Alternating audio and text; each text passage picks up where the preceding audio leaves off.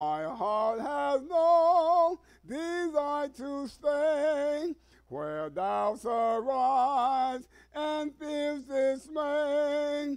Though some may dwell where these abound, my prayer am hanging higher ground. Lord, lift me up and let me stand my faith on him, then saber land, a higher plan than I have found. Lord, plant my feet on higher ground. I want to live above the world, though Satan's thoughts and me are hurled. For faith has called the joyful sound, the something sings on high your ground. Lord, lift me up and let me stand by faith on heaven's saber land, a higher plan than I have found.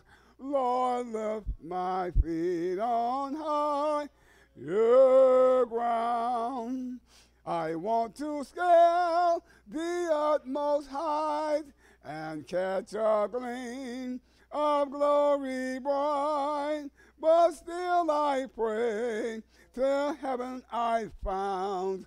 Lord, lead me on to higher ground. Lord, lift me up and let me stand by faith on heaven's saber land, a higher plan than I have found. Lord, plant my feet on higher ground. Lord, lift me up and let me stand by faith on heaven's saber land, a higher plan than I have found.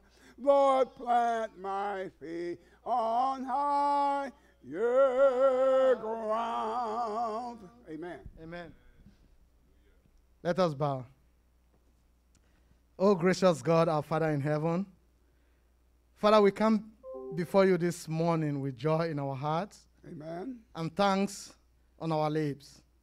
Father, I want to thank you for opening our eyes to see this day, a day that your word said was created for us to rejoice in it and to continue to worship you in spirit and in truth. Heavenly Father, I want to thank you for Johnny Mercy, for those of us who are in the building, and for the ability for those who are probably watching this in their various devices at home. Father, we thank you for our extended family beyond the borders of the United States who are also locked in at this moment. We prayed, our prayers, all of us, is that we open our hearts, you grant us enough understanding so that as we listen to the teaching this morning from your gospel, Father, we will be able to grab as much as possible. And Father, that the ability to go around and teach the same message will be our portion in Jesus' name. Heavenly Father, I want to pray for those who are sick, who are unable to attend this service today. Father, we pray that your healing powers will be their portion in Jesus' name this day. Father, I want to thank you for everything, and we'll continue to thank you for our preacher, Brother Hare, who stands before us day in, day out, to bring the good news to us and to teach us in a way that everyone can understand. Father, we thank you, and we continue to pray and ask all this in the name of your Son, Jesus Christ, our Lord and Savior. Amen.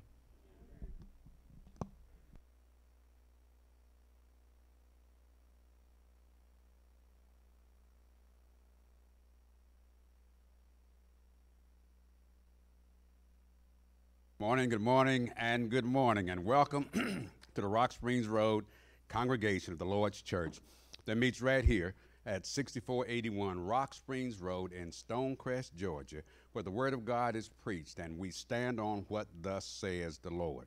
We encourage you to be as the Bereans. And the Bible says in Acts 17 and 11 that these were more noble than those at Thessalonica. Why? Because they received the word of God with all readiness of mind, and they searched the scriptures daily to make sure the things they were being taught were what thus says the Lord.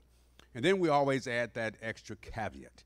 And that caveat is that we are to study, to show ourselves approved unto God, workmen that need not be ashamed, but rightly dividing the word of truth. As we continue our study in the book of Revelation, we're addressing the last letter to the last church, and that was the church at Laodicea. On Wednesday, we entertained a question about what about them, and I'll address those as we work our way in through our study of the book of Revelation and the church specifically at Laodicea. We open by addressing what God expects. What does God expect from us even in hard times? What does God expect from us even in hard times? When things are difficult, what does God expect from me? And so we address the fact that what God expects from us, even in hard times, 1 is commitment, 2 is faithfulness. Regardless of what's going on in your life, God expects 2 things from you all the time. 1 is commitment. The other is faithfulness. And remember those 4 C's: convinced, converted, convicted, and committed. In other words, commitment is the addressing of all that preceded before it. So without that, you have a difficult time pleasing God. So what God expects, even in hard times: 1, commitment; 2, faithfulness. The questions that we were going to address and will address as we study the last letter to the last congregation, the question that we'll be addressing is: 1, how do you worship through a pandemic? How do you worship through a pandemic? Jesus introduced himself to the church at Laodicea. That pandemic that they were going through, God identified them as wretched, 1, and miserable, number 2. Pandemics, in other words, it's spreading throughout the church. In other words, as COVID-19 has spread it across the world and around the world, the wretchedness of people and the wickedness and them being miserable in their state is a pandemic. And then next, how do you worship through unemployment? Remember, Jesus identified them. They said they were rich, but God said they were what? Poor. So how do you worship God through unemployment? 3rd, how do you worship through sickness? Sickness. And sickness can be addressed in so many different ways. Jesus identified their sickness as a blindness. In other words, they had a major medical school there, and they had created a salve an ointment that you would put on your eyes, and it would help correct your vision, blindness, and that type of thing.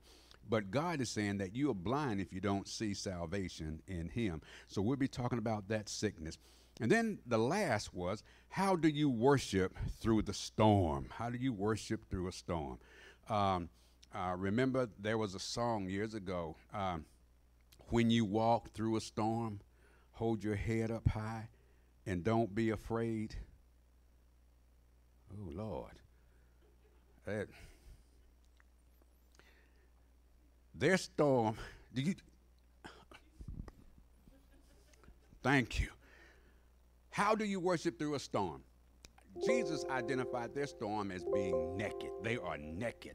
Can you imagine yourself in a storm, naked or naked in a storm, and you have no control over what's going on around you? So we will address all those as we continue our study in the book of Revelation.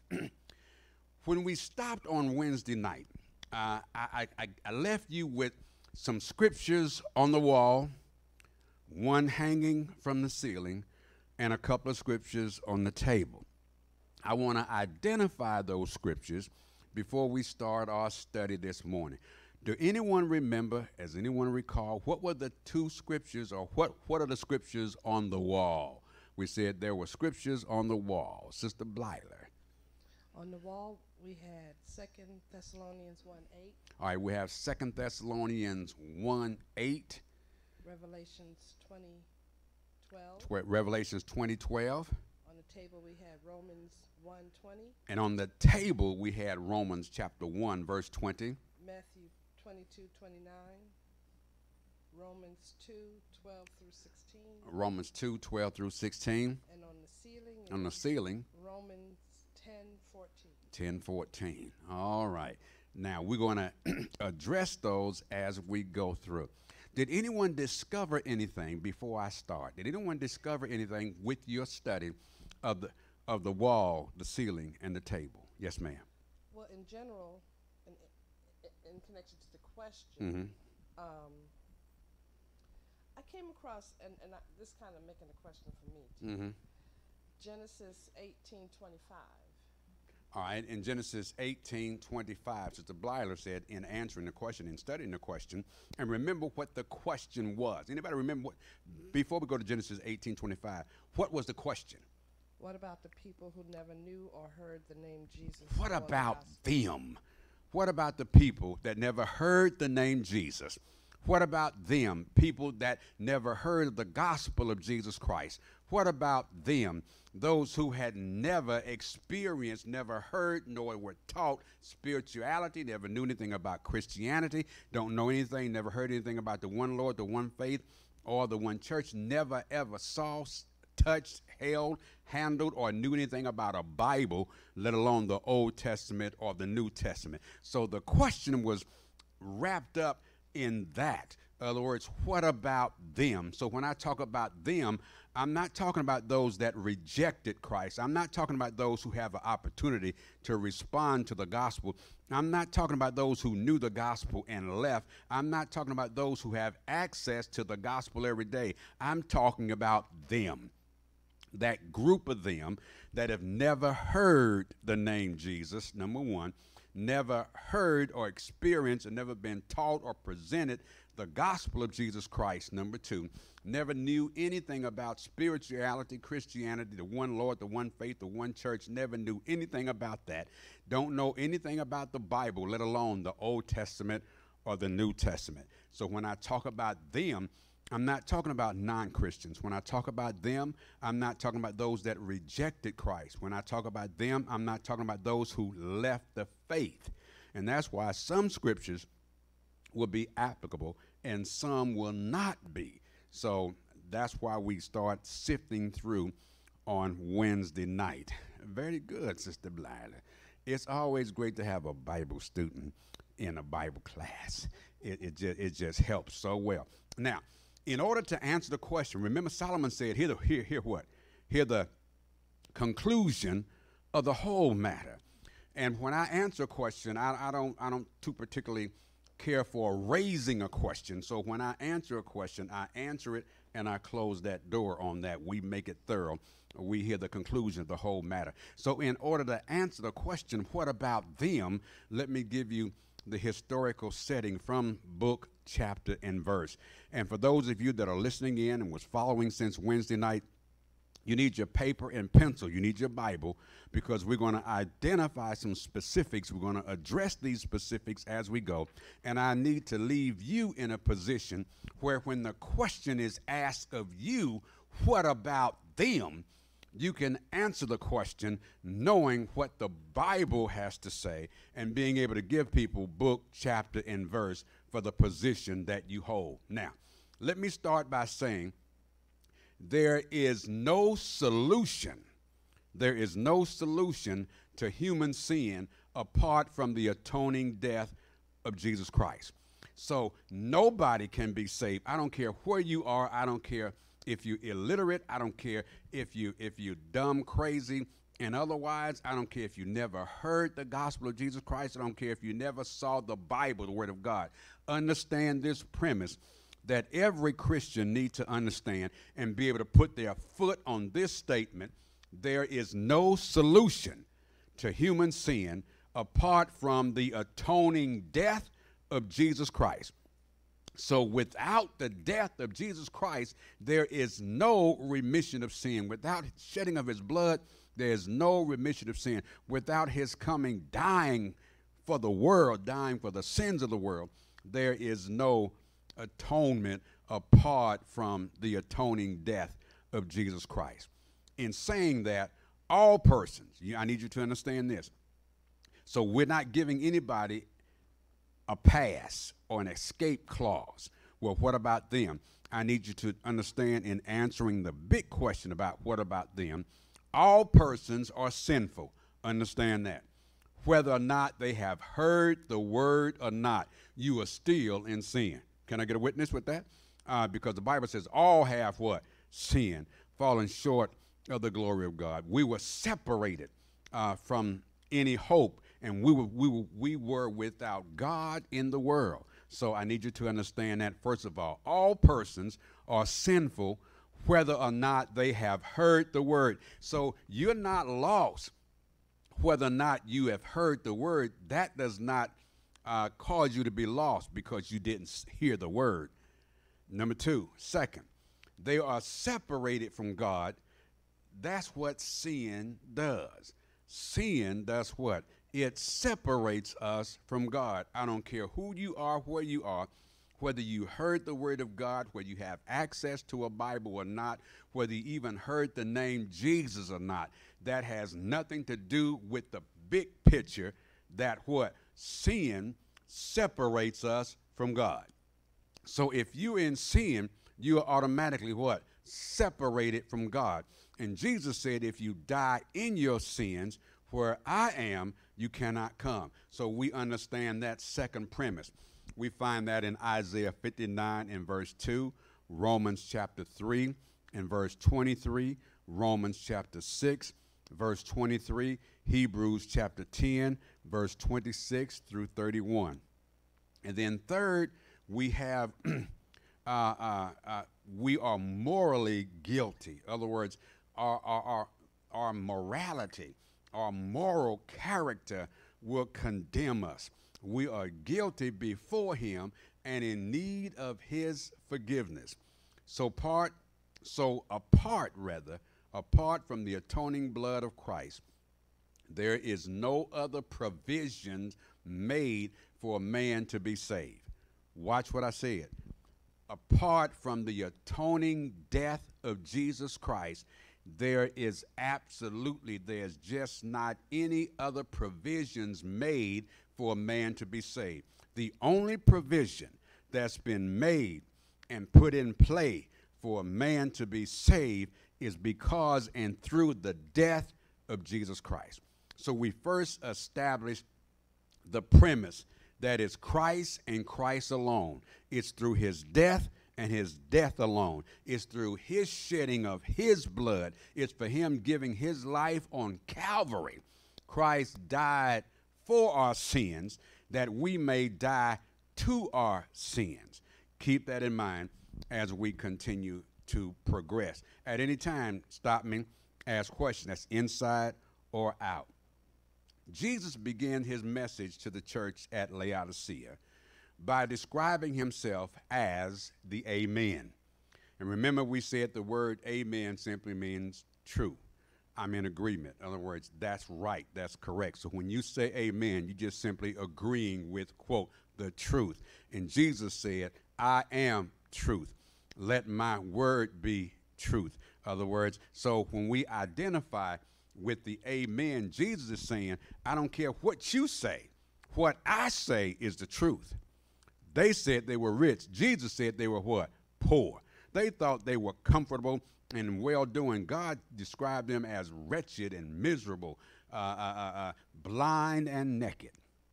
All right, so the Laodiceans said they were rich, but Jesus said they were poor. Who's right? Jesus or the Laodiceans? If Jesus, is the amen, then Jesus is going to be right each and every time. Jesus is the truth. They are both, being the Laodiceans, wretched, they're miserable, they're poor, they're blind, and they're naked. These are the diseases, these are the sicknesses, these are the unemployment situations, these are the conditions through which hard times we will address. What does God expect from us in hard times? It is of vital importance that we consider our lives from Jesus' perspective. I need you to understand, during our study with the book of Laodicea, we're going to bring in all these other qualities, but I need you to look at yourself. The Bible says what? Examine who? Yourself, and see if you are where? In the faith. And then he says what? Prove it. So it is vital, it is of vital importance that we consider our lives from Jesus' perspective, not from comparing ourselves with others. The problem with Laodicea, they had gotten comfortable, so they were comparing themselves with others. How is it possible for a church to be comfortable in the midst of a persecution of saints that are standing for the Word of God? Tell me that. How can it be possible for a church to be comfortable in the presence of persecution against those that are standing for the Word of God? The only way they can stand, the only way they can be comfortable is that they're not being what? Persecuted. And the only reason they're not being persecuted is because what? They are not standing with the Word of God. You can't stand with the Word of God and not get some rejection, some curled eyebrows or something. Something will happen. Ask yourself, will God judge them and those without Jesus Christ? Listen to the question. Ask yourself, how will God judge them? Talking about the Laodiceans here. And those, talking about those that have not heard, accepted, or received, not knowledgeable of the Word of God. How is God going to judge them? How? Talk to me. How is God going to judge them? What was that? See, you didn't know it, but what you said, accordingly. God is going to judge them accordingly. Now, I want you to write the word accordingly down, because accordingly is going to come back and slap you 3 or 4 times. It's going to slap you this morning. Accordingly. All right, God is going to judge you accordingly, all right, quote, to what? According now, follow that accordingly with a dash or a blank, because you're going to have to fill that in. Say it again.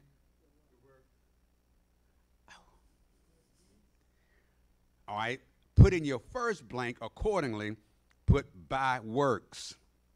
Put by works. God, this is too good. y'all better than I thought you were going to be. All right. Accordingly, in that first blank, put works. And then he's going to judge us according to, you yet said something, Brother Sona? Deeds. All right.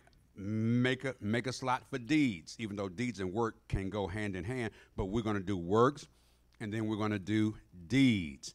All right, works and deeds. Come on, there's 4 other blanks.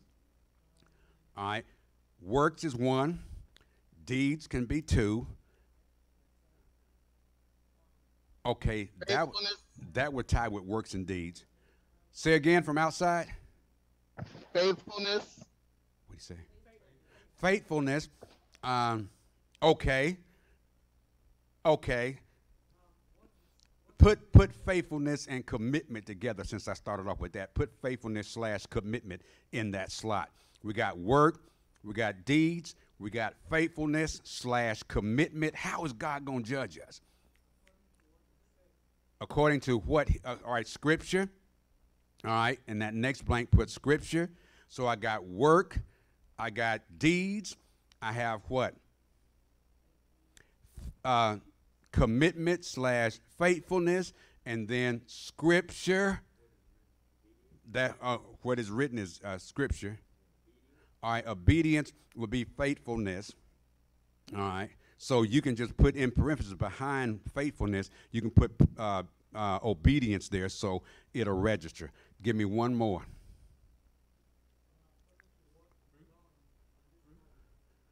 All right, works, deeds would be that. All right, so we have first blank. We got works, we have deeds, and then we have what? Commitment slash faith. Then we have what? Scripture. Yes, sir. Huh? What is it? Oh, contentment. Nope.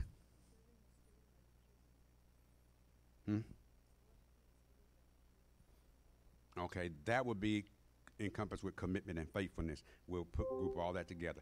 Give me one more biggie for that last blank. First blank is work. Second blank was deeds. Third blank is commitment slash faithfulness. Fourth blank is what? Scripture. That fifth blank is going to be what?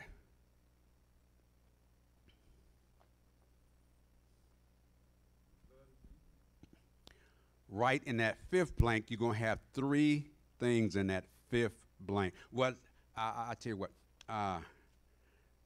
Put the word revelation there. Put in that fifth blank, put the word revelation. Or it's how God reveals himself. Will be judged based on how God revealed himself, and then whether or not you accepted the revelation. And how he reveals himself is through nature, write it down, nature, consciousness,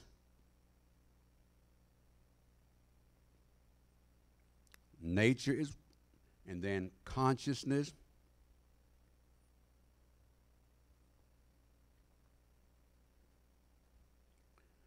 knowledge. Nature, consciousness, knowledge. Now let's go back over those. The first blank we got what? Works. Help me out. Second blank we got what? Deeds. Third blank we got what? Commitment slash faithfulness. Fourth blank we have what? Scripture. And in the third blank we have what? Revelation. And we said revelation is how God reveals himself.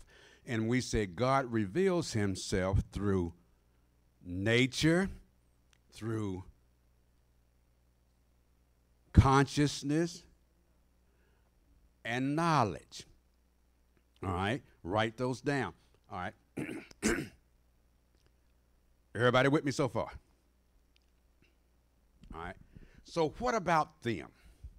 The question, my brother over here with his hand up, is asking the question. All right? And what question is he asking? He's asking, what about them? He wants to know, what about them? What them? The them that never heard the name Jesus. What them? The them that never heard the gospel of Jesus Christ. What them? The them that don't know anything about spirituality, salvation. Never heard anything about what?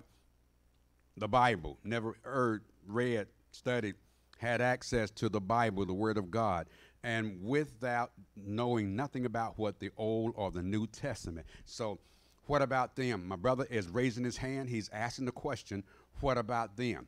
You need to understand about them and everybody else. See, God's Word is inclusive, but yet it is also exclusive to the point. You just have to know when and where and how. So all will be judged by what? All will be judged, but by what standard will God use? We have one, we have what? Blanks. We have what? Works. We have deeds. We have what? We have commitment slash faithfulness. Then we have what? Scripture. Then we have what? Revelation.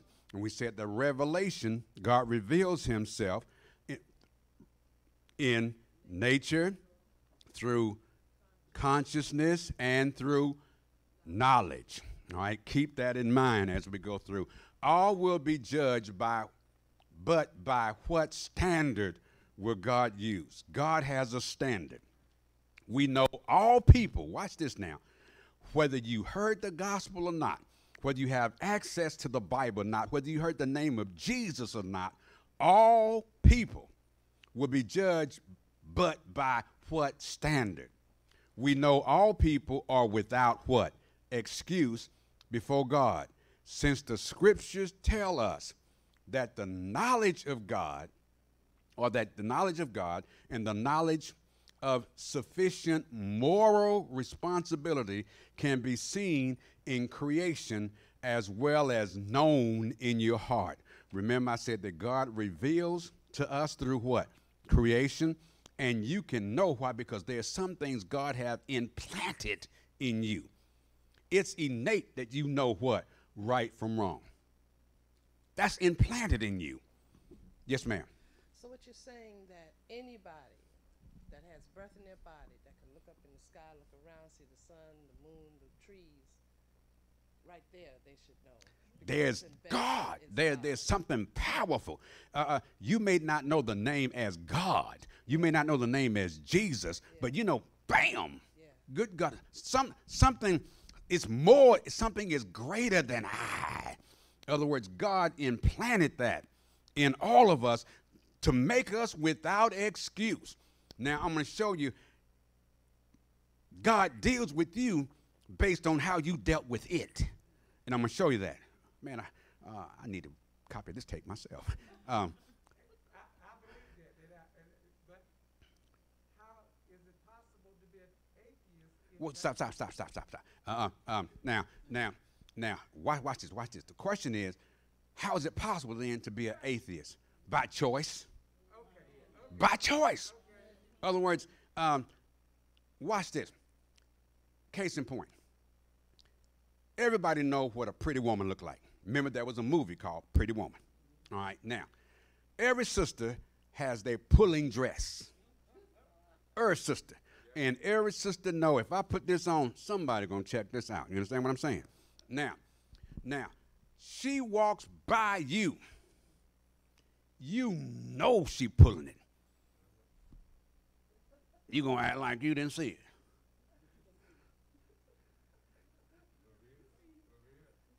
But you saw it. You saw it. And if nobody else was looking, you watch. So you are without excuse. So don't even play like you didn't know Sister Girl came by. Don't even play like you don't know there is something greater than I, because God put it in you. And I'm going to show you that, because God wanted all of us to be what? Without excuse. So we know all people are without excuse before God, since the scriptures tells us that knowledge of God and the knowledge of the sufficient moral responsibility can be seen in creation as well as known in the heart. So what am I doing? I'm showing you that God has a standard for all of us, whether you know the name Jesus, whether you have ever read a Bible or not. God still has a standard by which he's going to judge you. And the question is, what is the standard that he's going to use to judge us by? All right, chime in when you want to, chime in when you can, inside and outside. Now, questions and our premise. We got a premise this morning and to address the question. So we got our questions and the premise. That premise is where we are. Has God made himself known only in the Bible? Has God made himself known only in the Bible? So then you don't need a Bible to know there's God, because God put it in you. You don't need a Bible to know. People that couldn't read know there's a God.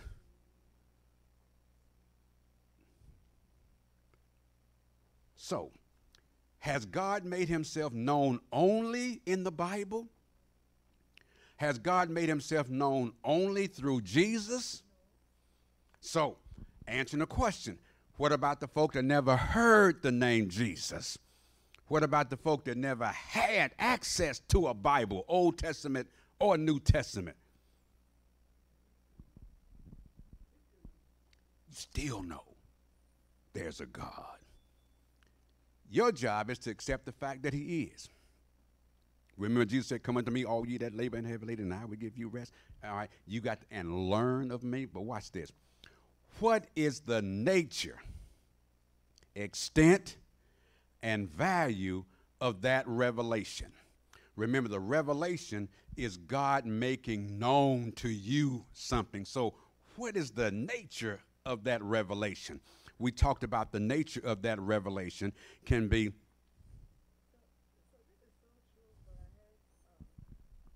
Oh, I have a mic. You sitting here with a mic.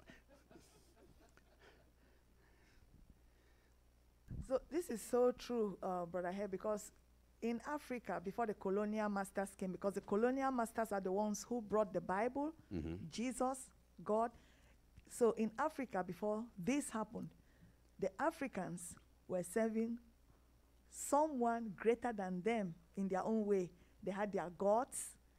They knew that there was a God of thunder, there was a God of fire. They knew all those things, that there is a God. And to serve this God and not be in the bad book of this God, they have to be good. Just that the God was not Jesus. The God was not the God that they know in the Bible, because they were all illiterates. They did not know the Bible.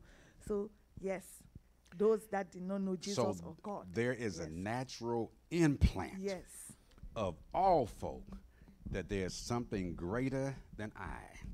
There's something more powerful. There's something up there. Brother Pointer, you had something?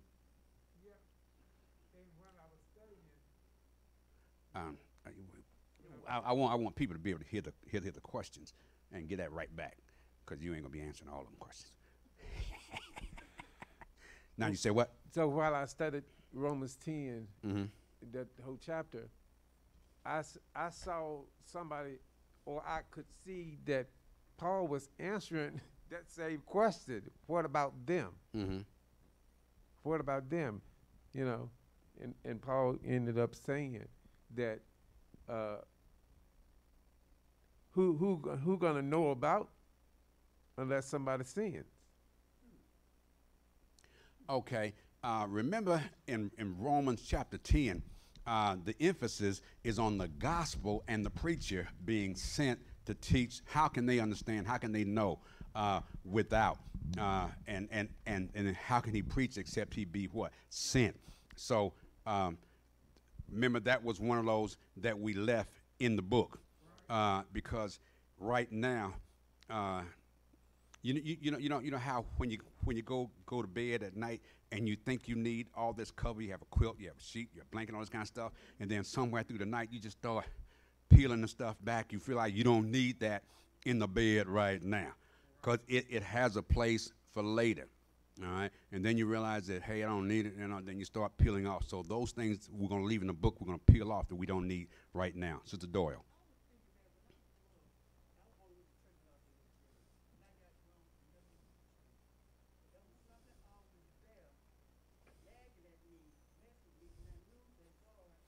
Okay, if you don't mind, I need you to quit that again, because I need people to hear the questions that are being asked so they know how we responded. When I was growing up in the Baptist church as a little girl, when I got grown, I stopped going to church. I started doing my own thing.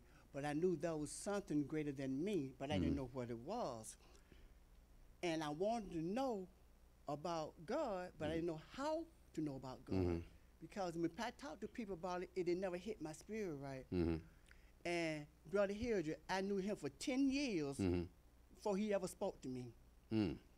And he never sat in my station before, until that one day he sat in my station and we started talking. And I asked him a question about his church. He said, and he told me that the church I go to is a small, intimate church, and he would teach you about God.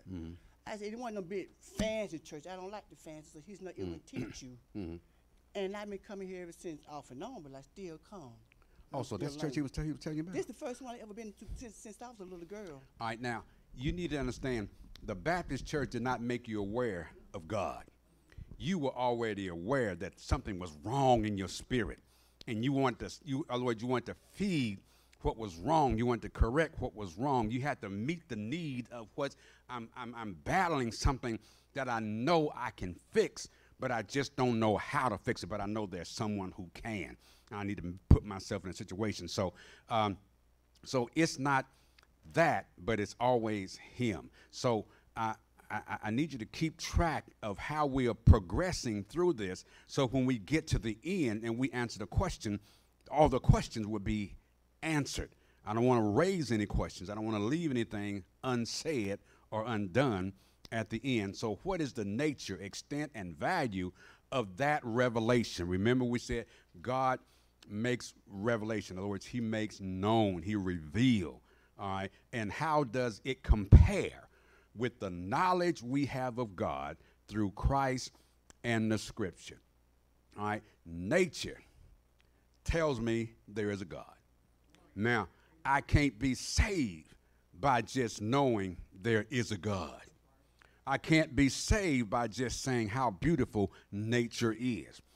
I can't not be saved just because I'm cognate of the fact that there is a God. I can't be saved just because I believe there's a God somewhere. I can't be saved because I believe there's a higher power. That won't save me. But that lets me know that God didn't leave me without a connection. Okay? Now, let's move and holler when you need to. Now, does everyone inherently know God? Does everyone inherently know God? I would say yes. Now, when I say know God, I'm not saying know all the things about God. I'm saying know there is a God. There's something better. There's something greater. There's something more powerful than me. Where did all this stuff? Man, there's something. Yes, and as Brother Peters just said, yes. Does everyone inherit? God put it in you. God would be unfair. God would be unfair if he didn't or had not put it in you to know enough to either accept or reject, pursue or let it die.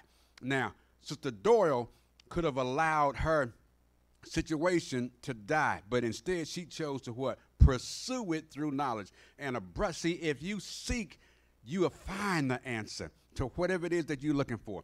She was working, and Brother Hildred comes along. It was Hildred, right? Hildred comes along and tell about this small, quaint congregation where a dynamic preacher can share with you what thus says the Lord. You need to come on out there. And so she came on out there, and the Bible spoke for itself, and she's been rolling based on the word of God herself. But that desire to know had to be there. In other words, I can't give you a desire. You got to want it for yourself. You can be in graduate school, majoring in whatever it is, but you got to want to go. You got to want to go to class. You got to want to seek that knowledge. You got to want to embrace it. You got to want to know it enough where you can spew it for yourself. And no professor can give you that. Now, he can take what you have and pump it, and motivate it.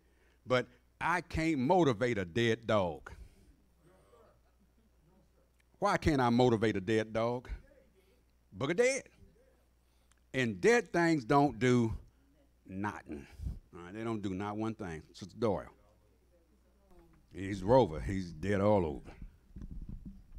When you was talking about inheritance, knowing God, I started thinking about my life again. There was a void. Mm-hmm. And people, no, let me raise that. I put everything in that void except what belonged there. And the only thing going in that void was God. Now, when I put him where he belonged, I'm okay with me. But when I put people, place, and things and them in there, it messed me all up. Mm-hmm. That's why you have to know you in order to know God. See, you're going to hear it again. You need to understand that God made it so simple for us that regardless of what your people always ask the question, what about the slaves? What about the Africans? What about this? What about the pygmies? What about the people that don't have access to this, don't have access? What about them? God has already made allowances for them. like he made allowance for you, he made allowance for them. Otherwise, he would be an unfair God. And I'm going to show you how he made allowance. Now, it ain't what you think necessarily, and it's not how you think it necessarily. So, does everyone inherently know God? Yes. If so, in what way or ways? We just listed 5 premises, those ways. We said, and then we're going to accentuate those and we'll build on those. But the last one is through revelation. And revelation deals with what? Nature, conscious, and knowledge. Now, did you ever believe that when the Bible says, study to show yourself approved unto God, a workman that need not be ashamed, but rightly dividing the word of truth? Do you know why God says study? And study is not an option; it is a command. It is a command. And when you fail to allow yourself to grow, that's like you cutting off your nose. Thank you. To spite your face. All right. But who the one hurting? Myself? Who can't sniff now? Who look jacked? You know, without a nose, ask Michael. Without a nose, I know, that was cold, that was low. But I'm just talking about nose. Yes, sir. But hey, why God said study? You know, that's like going to school. If you don't study the book, you don't know what's in it. But so God told us to study to show ourselves approved. If we don't go and study, now watch this. we don't know nothing. You have access to the book. Right. Watch this now. I'm start homing in on some stuff. You have access to the book. So God's going to hold you accountable for what you had what? Access to. You had access to the book. Right. And he said, seek ye out of the book and read. Duh. Yeah. And if you got a problem, Sister Blyler said, put an app on your phone, and most of them will read the scriptures to you. Yes, sir. Yes, sir. Yes, ma'am. So going back to the original question Mhm. about that, Mm-hmm. and in the middle of this lesson, when I said accordingly, Mm-hmm. it's coming together. So those that are, like I said, what about the slaves or those that don't have access to a Bible? Mm-hmm. We still know because within ourselves that there's something greater than us. Mm-hmm. That's when the accordingly is going to come in. And I'm going to be building on that accordingly. Words have meaning, and words have purpose. It's our responsibility is to know the words that God used. And when we know the words God used and we apply them to our life and our standard, it makes a difference. You know, terminology. There used to be an area of concentration called medical terminology. You went and you got an associate degree in medical terminology, so you would be able to transcribe and transcript other information and know what it meant, so you could type up information and follow medical reports and things of this type. Medical terminology. It enhanced your ability to understand the conversation, so to speak. We have biblical terminology. Every child of God ought to familiarize himself with what? Biblical terminology, so they'll know exactly what God is saying. So now, we will begin with defining the terms used in this brief synopsis. And I don't call this a study. I call it a brief synopsis. Why do you think I would call it a brief synopsis? What is a synopsis? No, I don't want your point of view on not everybody, but it embraces everything that God said about it. So rather than say the word everybody, everything God said about it. Because she may be saying one thing, he may be saying something else, that one's saying something else. But if I keep it with that, yes, ma'am, I would be right in saying that. Now, any questions so far? See how we scaffolding the information, we're building on it, because I'm eliminating questions as I go. So when I get to the end, I pass off the baton of information to you, and you ought to be able to do what? Take it and run on and see what the end is going to be. All right? Any questions so far? Everybody good? You good too? You good too? Okay. All right. Now, our use of the term revelation. Remember, the last thing was revelation, and we said God reveals things to us through what? Revelation. And we said revelation is God's ability and God's effort to reveal to us those things we need to know. In revelation, God revealed things to us through what? Nature, through our what? Consciousness, and through knowledge. Okay? So the use of the term revelation comes from the Greek word apocalypse. I can't even get my tongue right. Apocalypse, which means to uncover, to reveal, to disclose, or to make known. God is making known something. An example would be Romans chapter 16, verse number 25. Now to him that is of power to establish you according to my gospel and the preaching of Jesus Christ, according to the revelation of the mystery, which was what? Kept secret since the world began. But remember, Paul said that how by what? Revelation, God made known to him the mystery. And when he got it, he did what? He wrote it down in few words, so when you read, you might understand. So with Romans 16:25, put Ephesians chapter 3, 1 through 5. Matter of fact, let's go over there right quick. Ephesians 3, 1 through 5. We're doing a study on the situation so everybody know exactly where we are when we ask and answer the question, what about them?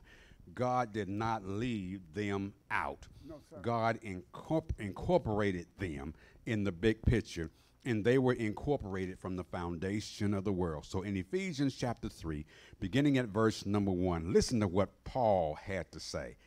For this cause, Paul says, for this cause, I, Paul, the prisoner of Jesus Christ, the prisoner of Jesus Christ, for you Gentiles. For you Gentiles. We know his mission was to who? To the Gentiles. They were not Jews, but to the Gentiles, because there's going to be two types of people that comprise the kingdom, the Jew and the Gentile. But those Jews and Gentiles are going to become one. No longer Jew or Gentile. But the word went out to the Jews. They're going to be without excuse. To the Gentiles. So anything or anybody that wasn't a Jew was classified as a Gentile. So the Gentiles includes all the groups that are not what? Jewish. So when the word went out, Jews got it, you without excuse.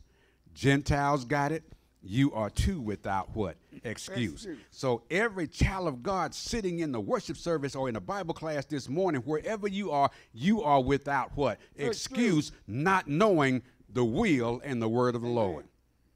God said, you are without excuse, not knowing what? The power. Without knowing the power. He said in Matthew 22:29, you do err, not knowing what? The scripture or the power of God. So when you don't know, it's because you choose not to learn. Let me say it again. When you don't know, it's when you choose not to learn. If you want to know Spanish, you'll learn it. If you want to become a dog whisperer, you'll learn how to whisper to a dog.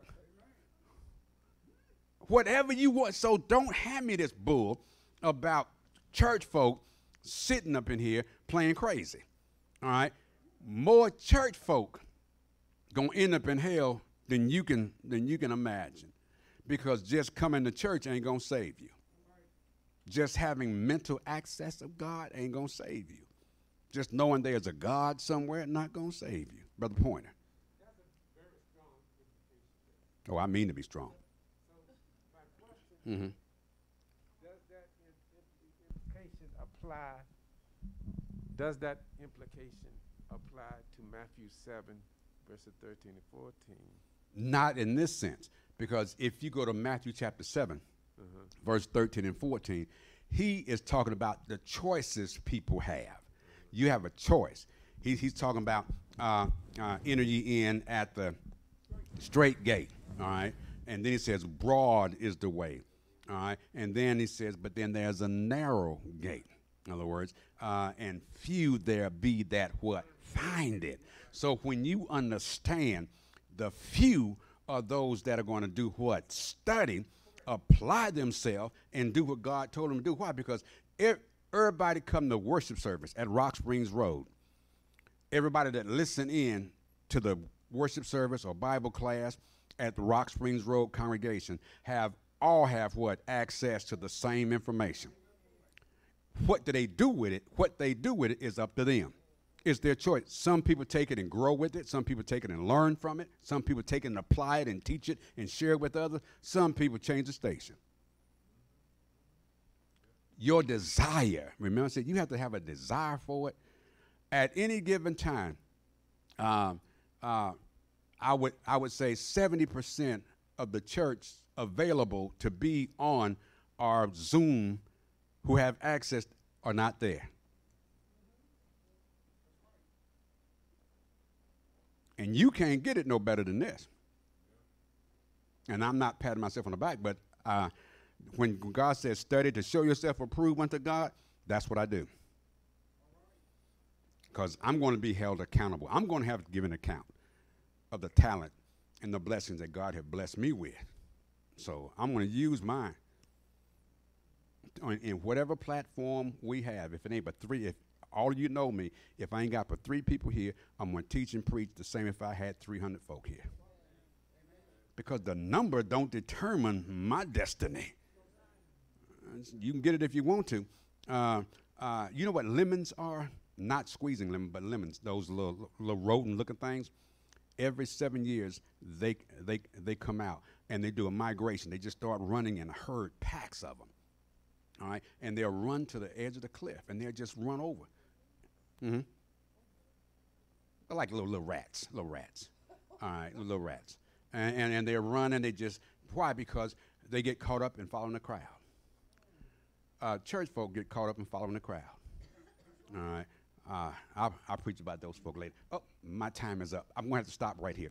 But let me do one more, and then I close. Qualifications. Therefore, in terms of divine revelation, we're talking about revelation right now, not the book of Revelation, but revelation being revealed to us.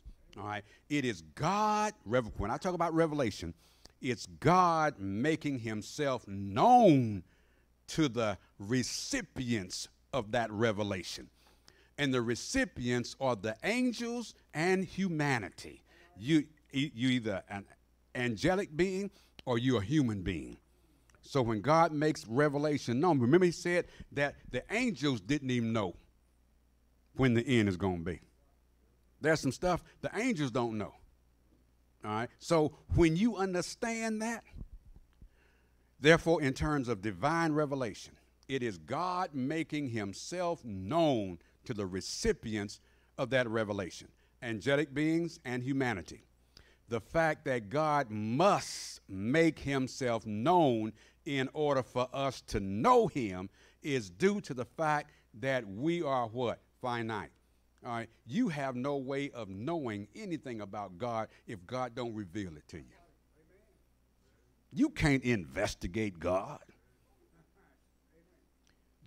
girls that are dating folk, if she's smart, she get his information, says, oh, let me see. Oh, criminal. Oh, snap. Bankrupt 5 times. Oh, no. Well, I tell you what, I've read enough.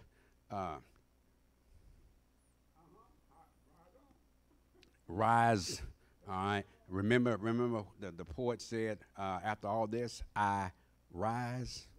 It's time to rise up. All right. So and then God is infinite. In other words, we are errant. We are subject to error. We're subject to making mistakes, but God will not.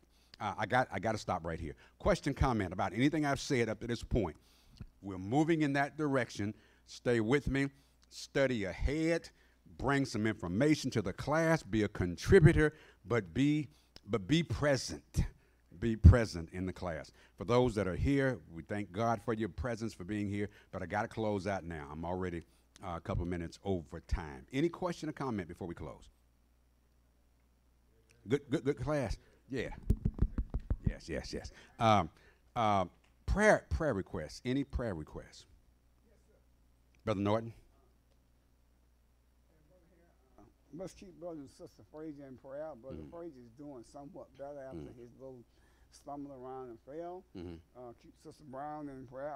Make some connection with her, and I think she's just kind of fumbling with some things that she can't overcome right now. And I'm also asking you to, I'm asking the church to have prayer for my neighbor. He's a cantankerous man.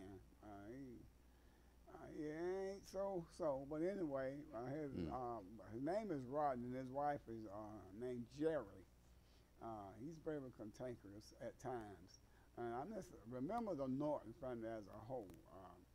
There's some things going on in the Norton family that I can't do a whole lot about because I'm way on this end. But anyway, that's my prayer request for this morning. All right, Brother Norton is asking for prayer requests for Brother and Sister Frazier, Sister Brown, and for his cantankerous neighbor. He's asking for prayer for those as well. Sister Isona? Please keep my friend Miriam, the one who always comes from Nigeria and brings me all these beautiful dresses. She's traveling to Austria for a conference, so she asks for prayers for travel mercies. All right, Sister Isona is asking for prayer for her name again? Miriam. All right, for prayers for Miriam as she traveled to Austria or Australia? Okay, Austria. So please keep them in prayer as well. Any other prayer requests before we close? Inside or out? Yes. Sister Williamson calling in. Just keep me in prayer as I try to come get to church. And just keep me and my family in prayer. All right, Sister Williams is asking for prayer for both herself and family. We know her to be a committed and faithful child of God, and we just love and thank God for her. Sister Doyle. Yes, I want to keep one of my classmates, Claude Davis, in prayer. He came home from work and thought his wife was taking a nap, and she never woke up. So she died in her sleep while he was at work. So keep him and his family in prayer. Claude Davis.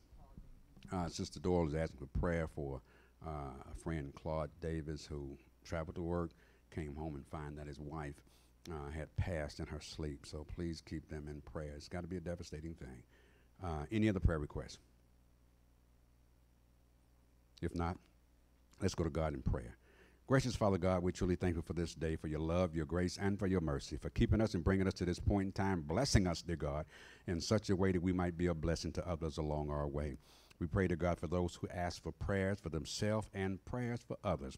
We know, dear God, that you are able to see us through whatever challenges we face, whatever hills we have to climb, whatever valleys we have to go through. We know, dear God, that you are with us every step of the way. For those, dear God, that have lost loved ones, we know, dear God, that you're still a bridge bearer in the sense that you are bridge, you hold us up, and you allow us to walk across on faith. We know, dear God, that we have faith in the faith of Christ. So we know that faith of Christ we can depend on. We just trust, dear God, that you will continue to bless them and bless us as well. Keep us is our prayer and our plea. In Jesus' name we say it all. Let every heart say, amen. At this time, brethren, let's prepare for worship.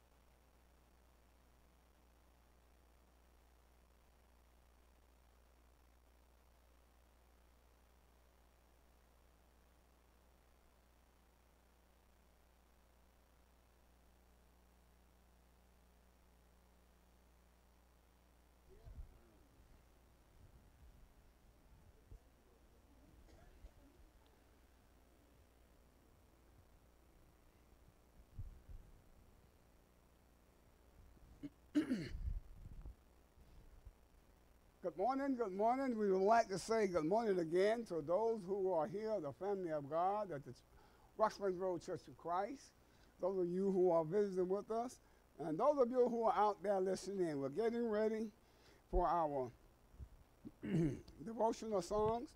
Our first song will be 488, Standing on the Promises. 488, Standing on the Promises. All hail. Standing on the promises of Christ my King, through eternal ages let his praises ring. Glory in the highest I will shout and sing, standing on the promises of God, and standing on the promises of God, my Savior, standing.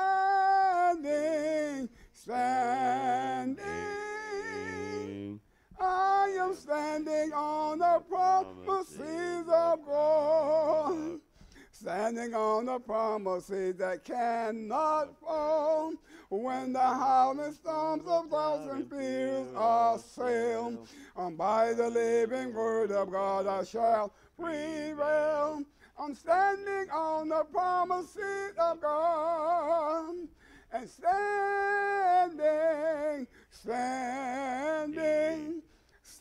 on the promises of God, my Savior, standing.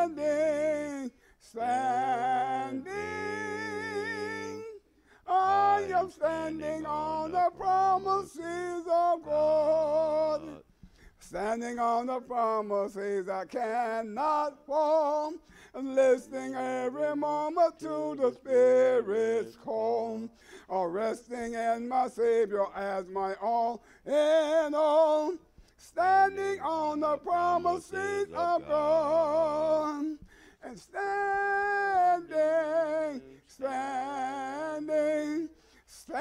on the promises of God, my Savior, standing.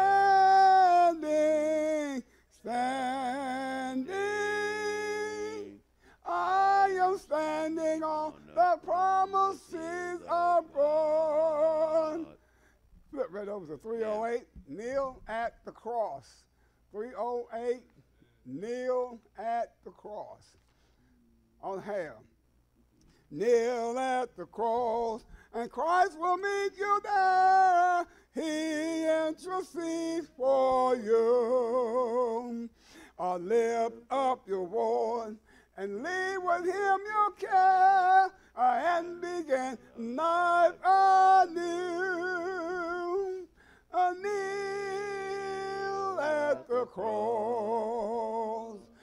Leave every care. Kneel at the cross. Jesus will meet you there. Kneel at the cross. There is room for all who would his glory share. A bliss there awaits, and harm can never be borne of those who are anchored there. Kneel at the cross. Leave every care. Kneel at the cross. Jesus will meet you there. Kneel at the cross and give your idols up. Look unto realms above, and turn not again to life's sparkling cup. Those who are anchored there, kneel at the cross. Leave every care. Kneel at the cross. Jesus will meet you there. we would like to sing this song, after which we have scripture reading and prayer. Pass me not, O gentle Savior. It's in the supplemental book. Hope you have one in front of you. This is our prayer song. Pass me not, O gentle Savior, hear my humble cry. While on others thou art calling, do not pass me by. I'm calling Savior, oh Savior, why don't you hear my humble cry? Why on others thou art falling, not pass me by. Amen. Good morning, church. This morning I'm going to be reading from the book of Acts 4, and I'll be reading verse 12. And it reads, neither is there salvation in any other, for there is none other name under heaven given among men whereby we must be saved. I have just read Acts 4 and verse 12. May the Lord add a blessing and hears to the doers of his word. Amen.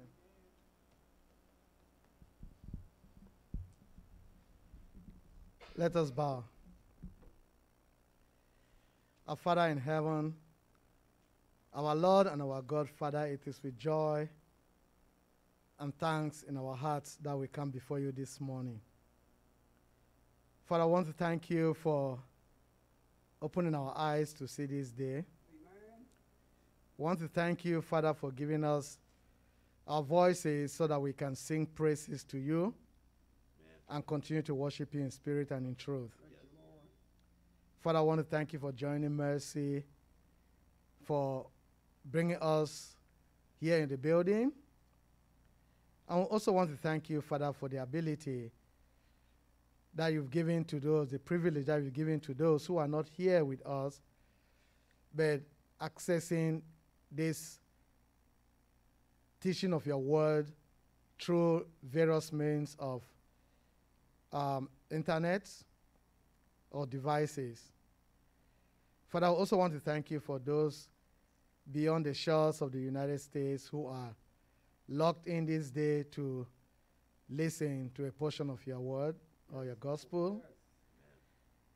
Father, it comes to mind those who are watching from Namibia, those who are locking in from Nigeria, and those that we've baptized in France who are also on the internet at this time. Father, we also want to thank you for those who are in Germany and in the United Kingdom that were baptized through this congregation that meets here in Stonecrest. Father, I want to thank you for this day. We continue to praise your name. We continue to give you all adoration, Father. Heavenly Father, as we go into this service, we come before you, Father, to ask for forgiveness of our sins. Father, in any way that we've come short of your glory, we ask for forgiveness. At the same time, Father, we ask that you give us a mind that before we go through this service, if we have wronged anybody, Father, give us that ability so that we can also go to them and ask for forgiveness. Lord, we also want to pray for every person who is going through some kind of discomfort at this time. Father, we ask for that you grant them comfort. Father, we pray for those who are sick, that you heal them in their point of need. Heavenly Father, we pray for those who are looking for jobs. We pray that, Father, you grant them the ability or the possibility of a job. You open windows for them. Father, we pray for those who are traveling. We pray that you grant them journey mercy to and fro their destination. Heavenly Father, this morning our prayers to you is that you open our hearts, you open our minds, you give us enough understanding that when the message is preached, even the least among us will be able to understand. Amen. Father, I want to ask prayers for our preacher, Brother Hare, and his family. We continue to pray that, Father, he will grow stronger by the day, that he will not grow weary as he brings the message, as he continues to teach from the gospel of your Son, Jesus Christ. Amen. Father, we thank you this day that whatever we do today, Father, let it be according to your will. Amen. And not ours. We pray and ask all this and many other blessings through the name of your Son, Jesus Christ, our Lord and Savior. Amen. Amen.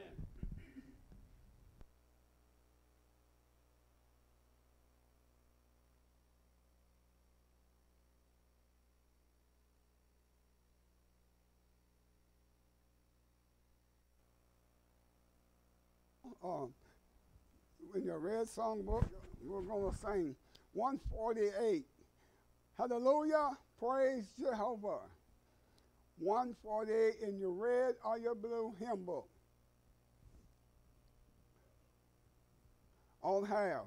Hallelujah, praise Jehovah. From the heavens, praise his name. Praise Jehovah in the highest. All the angels praise proclaim. All you hosts together praise him. Sun and moon and stars on high. Praise him, all ye heavens and heaven, and ye floods above the sky. And let them praise this gift Jehovah, for his name alone is high, and his glory is exalted, and his glory is exalted, and his glory is exalted, far above the earth and sky. All you fruitful trees and cedars, all you hills and mountains high, creeping things and beasts and cattle, birds that in the heavens fly, kings of earth and all ye people, princes great as judges all.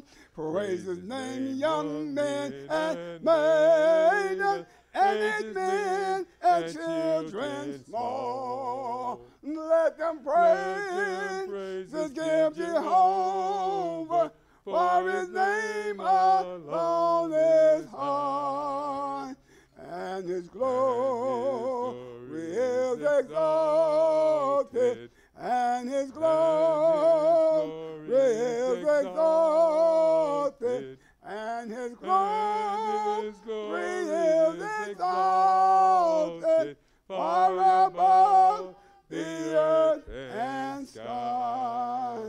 Amen. If you will, Hallelujah. take your hymn book. I'll have to sing a familiar song that I know we know. Let's go and sing 342. Hate to be redundant with it, but God is good. And Amen. Jesus is coming soon. Amen. Yes, he is. Yes. All have. Troublesome times are here. Feeling men, hearts will fail. Freedom we all hold dear. Now is at stake. Humble your heart to God. Straight from the testing rod. Seek the way pilgrims trod. Christians away. And Jesus is coming soon. Morning or night or noon. many will meet their doom. Trumpets will surely sound, and all of the dead shall rise. Righteous meet in the skies, going where no one died, heavenward bound. And lovers so many cold, losing their homes of gold. This is God's word, His word is so, evils abound. When these signs shall come to pass, nearing the end at last, it will come very fast, trumpets will sound.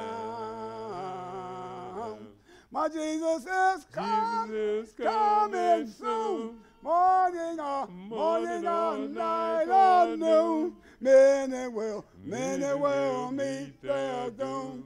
Trumpets will surely sound, and all of the dead shall rise. Righteous meet in the sky, going where no one dies, heavenward bound.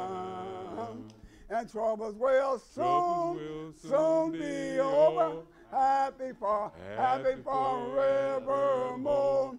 When we meet on that shore, free from all care, we're rising up in the sky, telling this world goodbye. Homeward we then shall fly, glory to share. Our Jesus is coming soon. Morning or night or noon, many will meet their doom. Trumpets will surely sound, and all of the dead shall rise. Righteous meet in the sky, going where no one died, heavenward bound. Our Jesus is coming soon. Morning or night or noon, many will meet their doom. Trumpets will surely sound, and all of the dead shall rise. Righteous meet in the sky, going where no one dies, heavenward bound. Amen. Can we all say amen again? God is indeed a good and glorious God. And we're just thankful because God has been good to each and every one of us. And for that alone, we ought to be able to say amen. God has brought us to a place where we have never been before. We have seen things that we have never saw before.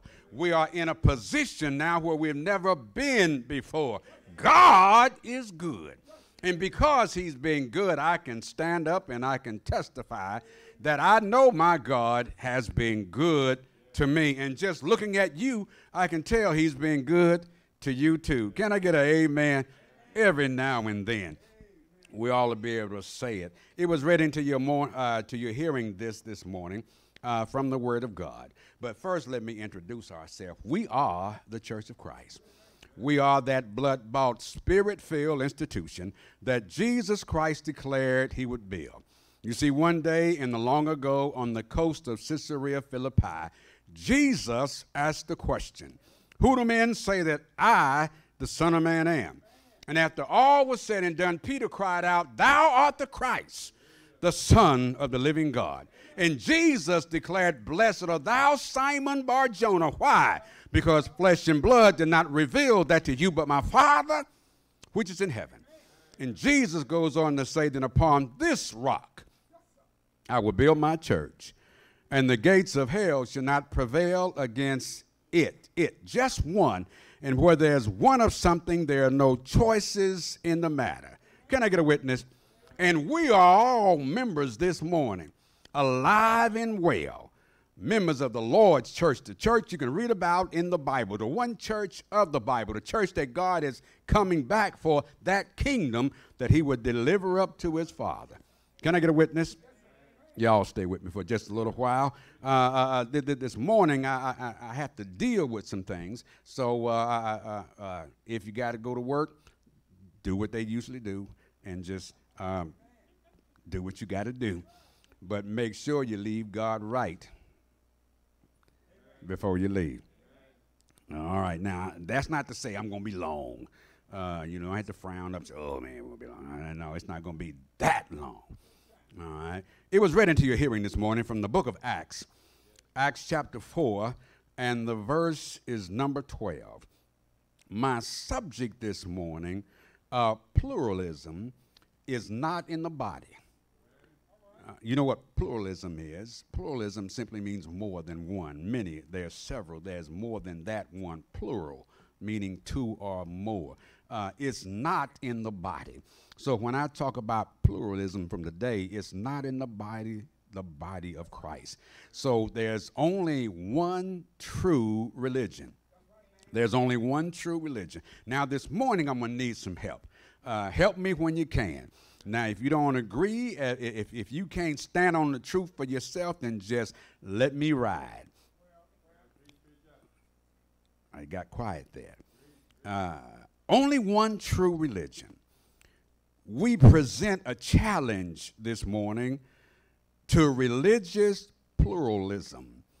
In other words, religious pluralism encourages, supports, and sustained the acceptance of the coexistence of many different religions when there is but one. You see, there is salvation in no other. Acts chapter 4 and the verses 12. For there is none other name. Acts 4 chapter 12. It's genuine. Acts 4, chapter 12. It's authentic. Acts 4, chapter 12. It's the only one in Scripture. One Lord, one faith, one body. Amen. Peter, James, and John all preached salvation in no other. Paul declared the death, the burial, and the resurrection, and that Christ is coming back for his church and no other. Amen. Apostles couldn't change it. Angels couldn't change it. It's only one, not many. It's only one and not one of them. Those outside the Scripture, when I say them, those are the ones that are outside the Scripture. When I say them, those are the ones you can't find inside the Scripture. When I talk about them, they are outside of him. It's only found in him, being Christ Jesus. Salvation is found through Christ and in Christ alone. 2 Timothy chapter 2 and the verse is number 10. The Bible says, therefore I endure all things for the elect's sake, that they may obtain the salvation, which is where? In Christ Jesus. Why? Because salvation cannot be found in no other. Amen. Paul declared in Ephesians chapter 2 in the verse 12, all right, that at that time, before you became a Christian, at that time, before you became a child of God, at that time, you were without Christ, being aliens from the commonwealth of Israel and strangers from the covenants of promise, having no hope and without God in the world at that time. You see, that was then and is now the status of every unbeliever, everyone outside the body of Christ, outside the saving grace of Almighty God. We have no hope outside of Christ. And we are without God outside of Christ in this world. And in Romans chapter 1 In verse number 20, Paul explains God's eternal power and deity can be seen through everything around us, so that all persons are without excuse. There is a God up there. And in Romans chapter 2 and in verse number 15, God's moral law is written on the hearts of all men everywhere and in every place. So we have an instinctive grasp on the difference between right and wrong. You see, pluralism is not in the body. The body, it's just one. You see, there are multitudes of religions in the world, but only one way, one plan, one man, one church. In Romans chapter 2 in the verses 7, Paul explains that God offers eternal life to all who will seek for him in well-doing. But unfortunately, according to Romans chapter 1, verse 21 through 32, rather than worship and serve the Creator God, people ignored the Creator and fashioned gods of their own choosing. Pluralism of religion.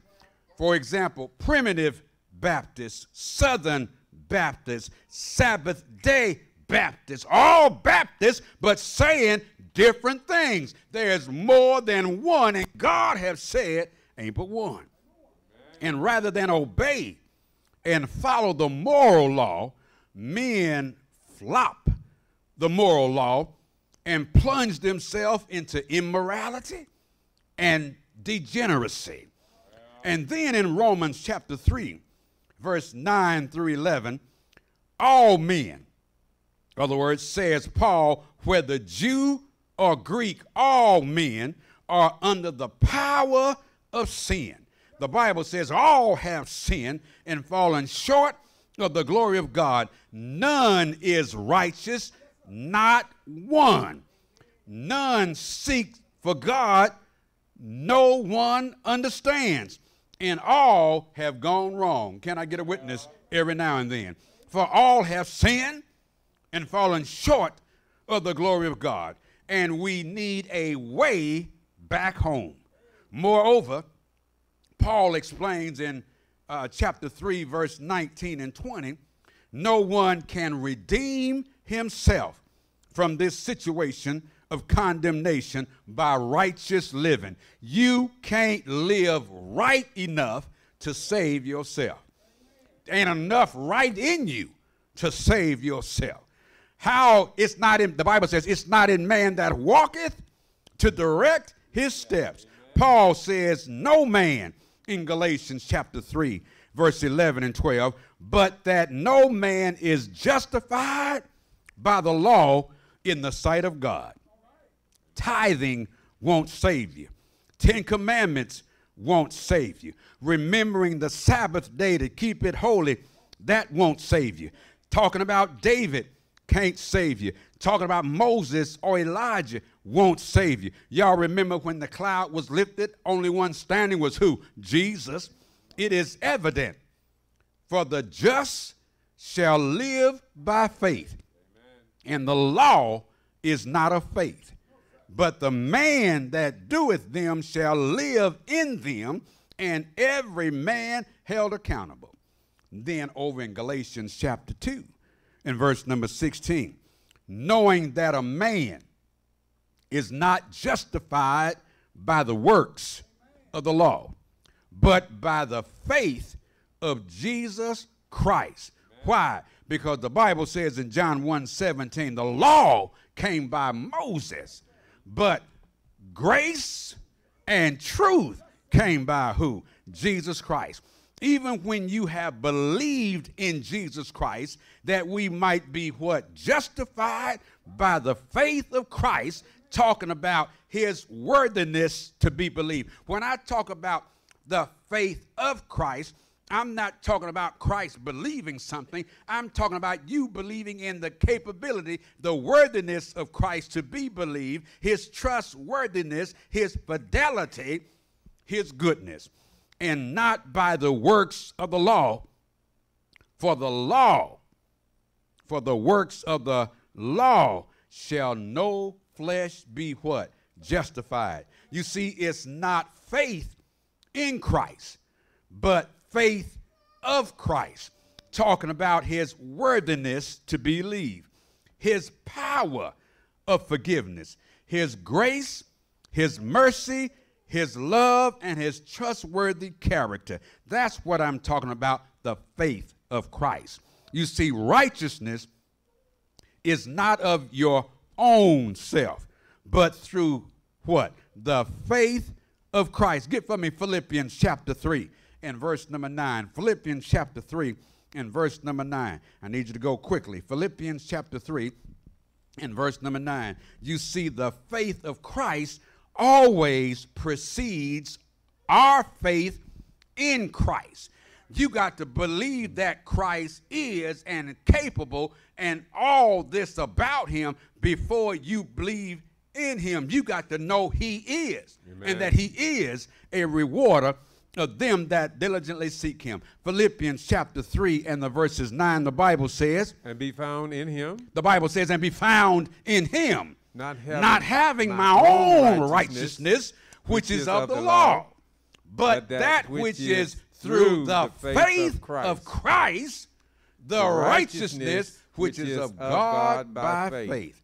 Amen. You see, righteousness is not of our own, but through the faith of Christ.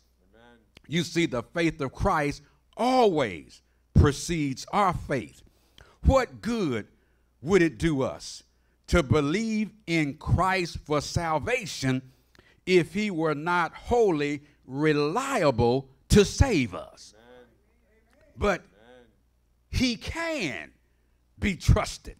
He can be trusted to save to the uttermost. In other words, all who come unto God will be saved. Amen. Hebrews chapter 7 in the verses 25. And he said, come unto me. Who? All ye that what? Labor and are heavy laden. What will you do? I'll give you rest. Amen.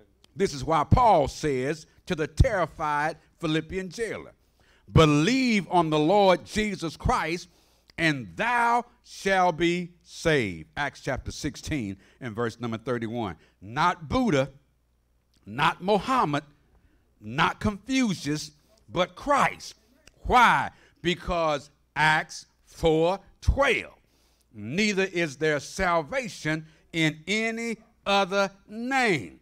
But in chapter 3, Romans chapter 3, verse 21 through 26, Paul explains that God has provided a way of escape. And our escape is by way of who? Jesus Christ. Amen. Whose death on the cross is the sacrifice for our sin, thereby freeing up God's grace. When Christ died on the cross, he freed up God's grace. He freed up God's mercy. He freed up God's forgiveness. He freed up God's reconciliation. It was at the cross God made it. He made it all possible at the cross for us to have a what? Restored relationship with Christ. It was at the cross where Christ made atonement. Amen. It was at the cross where he bled, suffered, and died. It was at the cross Christ made a way for man to return from what? From an outside relationship to an inside relationship, to enter into a proper relationship with Almighty God. Amen. You see the universality of sin and the uniqueness of Christ's sacrifice. His atoning death draws the line on pluralism, closing the door to another way. Apart from Christ and Christ alone, there are multitudes of religions live streaming this morning, and they are all mutually contradicting one another. Some say, just believe. Some say, receive God in your heart. Some say this prayer with me. You see, religious pluralism is the belief that all religions are true. You see, now watch this. In math, everything, all things can be wrong, but all things can't be right. It's contrary to law. It's contrary to nature. Everything that's saying something different can't be right, but everything saying something different must be wrong. One may be better than the other, but all are required. Says who?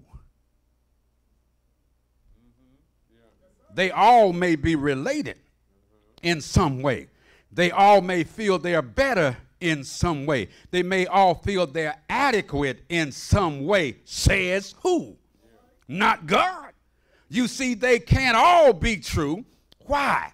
Because they all make contradictory statements. They all say different plans. They all have different practices. For example, Islam, that's the Muslims, asserts that there is a personal God who is omnipresent, omnipotent, and omniscient, who created the world, and that, watch this, people are responsible to believe in him. Watch this. But they also believe that man can perform works that will merit salvation, and that after this life there awaits an eternal heaven and hell for everybody. Now, Buddhism believes none of these things. So that tells me we all can't be right, but we all can be wrong. According to Buddhism, there is no personal God. The world is eternal.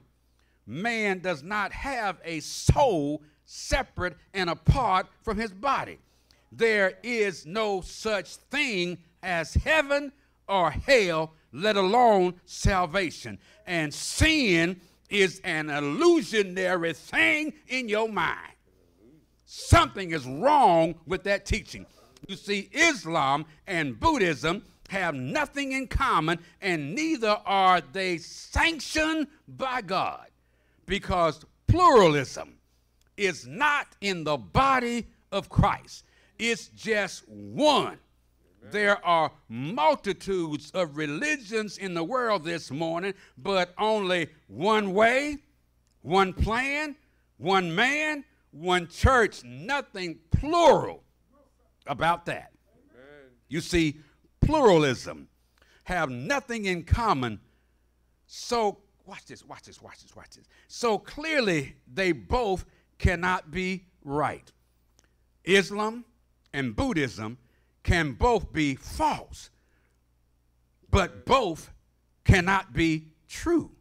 Amen. Can I get a witness? Amen. They both cannot be true, they both cannot be truth, and they both cannot be right. You see, Jesus is the only way to God this morning. Not Islam, not Buddhism, not Confucian, not Hinduism, not Judaism, nor any pluralism is not in the body of Christ this morning. You see, there is no solution for sin apart from the atoning death of Jesus Christ. Can I get a witness? Amen. Y'all stay with me for just a little while. You see, apart from the cross of Christ, there's just no provision for getting out of sin. Without the cross, I can't get out of sin. Without the shedding of blood, there's no forgiveness of sin. You see, without the cross, there's no other provisions made for me to get out of sin, to pick up grace, pick up mercy, pick up forgiveness, and pick up reconciliation. How do I know it? How do I know it? How do I know it? It's not in pluralism that will save me. It's in oneness of Christ Jesus. There's no other way. You see, Christ's sacrificial death on the cross was efficacious for human sin. In other words, it was enough. It was all was needed. It was all that was required. It was what was necessary. And his resurrection from the dead put the icing on the cake. Can I get a witness? Confucius dead. Been dead. Never will get up till God called him. Y'all remember Jesus walking along with his disciples, and he was talking to them. He said, look, I'm going to have to leave y'all, but I ain't going to leave you alone. But then he said, before he said that, he says, I got to go. I'm going to die, but I ain't going to stay dead. I'm going to die, but I'm coming back. He says, I'll be back in 3 days. Count them, 1 day, 2 days, 3. I'll be back in 3 days. All the stuff that I said, Jesus was condemned for all the things that he said. Jesus was crucified for all the things that he said about being just one Lord, one faith, one baptism. In other words, if you want to be saved, you got to come to who? Jesus Christ. Amen. Watch this now. Because Jesus claimed to be God's anointed and the heralder of the kingdom of God. And God raising Jesus from the dead vindicated him how? Publicly and unequivocally. Those illegitimate claims that they said he made, those blasphemous claims they said he made, for which Jesus was crucified, if this man had been raised from the dead, then God, watch this, then the God that he had allegedly blasphemed, the God that he allegedly talked against, supposedly, that he falsely made claims about, this same God publicly raised him from the dead. So when God raised Jesus from the dead, that vindicated him. That said, Jesus, everything you said is true. You said I'm the Son of God. It's true. You said I am the way, the truth, and the life. No man coming to the Father but by me. Apparently, that was true. You said that blood of bulls and goats would no longer satisfy God's need for forgiveness and repentance. And I shed my blood that all might be saved. Apparently, that was the truth. You see, the scribes accused him of blasphemy.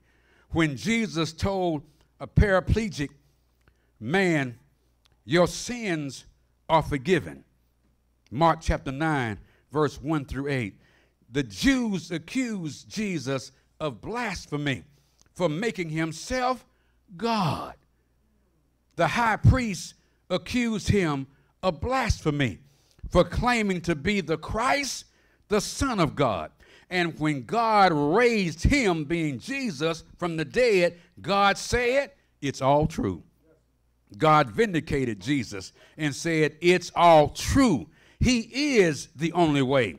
No pluralism up in here. He is the Son of God, and in him I'm well pleased. It's all true. He is truth, and there is no pluralism up in here. And now it's on the basis of the resurrection that we claim and that we can believe and that we can stand on the efficacy of Christ's atoning death. He died to set us free. He died to make a way for us and to get us back to God and to follow him. He died, and for that reason and for Christ alone is the reason we have salvation. He was chosen by God. He's the only Son of God. He's the only one that came down from heaven and the only one that went back. Can I get a witness? Amen. Jesus himself declared, I am the way, the truth, and the life. In other words, salvation is a gift of God that we receive through Jesus Christ. Get from Ephesians chapter 2. in verse number 8. Ephesians chapter 2 and verse number 8. Quickly now, I'm going to be hitting a couple of them. Salvation is a gift from God that we receive through Jesus Christ. The Bible says in Ephesians 2 and 8, what does it say? For by grace. The Bible says, for by grace are ye saved. Are you saved through faith, and that not of yourselves. It is the gift of God. It's the gift. In other words, letting you know that salvation is the gift of God. Amen. And then get for me Hebrews chapter 4 and verse number 11 and verse number 15. Hebrews 4 and verse number 15. He, being Jesus, and he alone lived a perfect and sinless life. He is the reason why it ain't but one. Because he lived a sinless and perfect life, it ain't but one. Buddha couldn't do it. Muhammad couldn't do it. Confucius couldn't do it. Nobody but Jesus.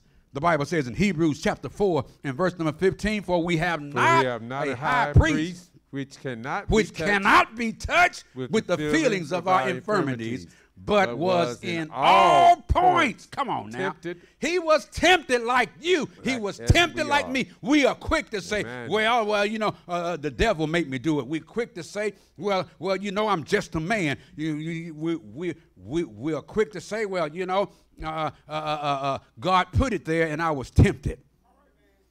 The Bible says he was tempted in all points, like as we are, yet without sin. Amen. He is the only reason we have salvation. He's the only reason there is no pluralism, because only Jesus could live this life and never sin. Only Jesus could live a perfect life and say, and I can say, for God I'll live and for God I'll die. Get for me 1 John chapter 2 and verse number 2. He is the only sacrifice.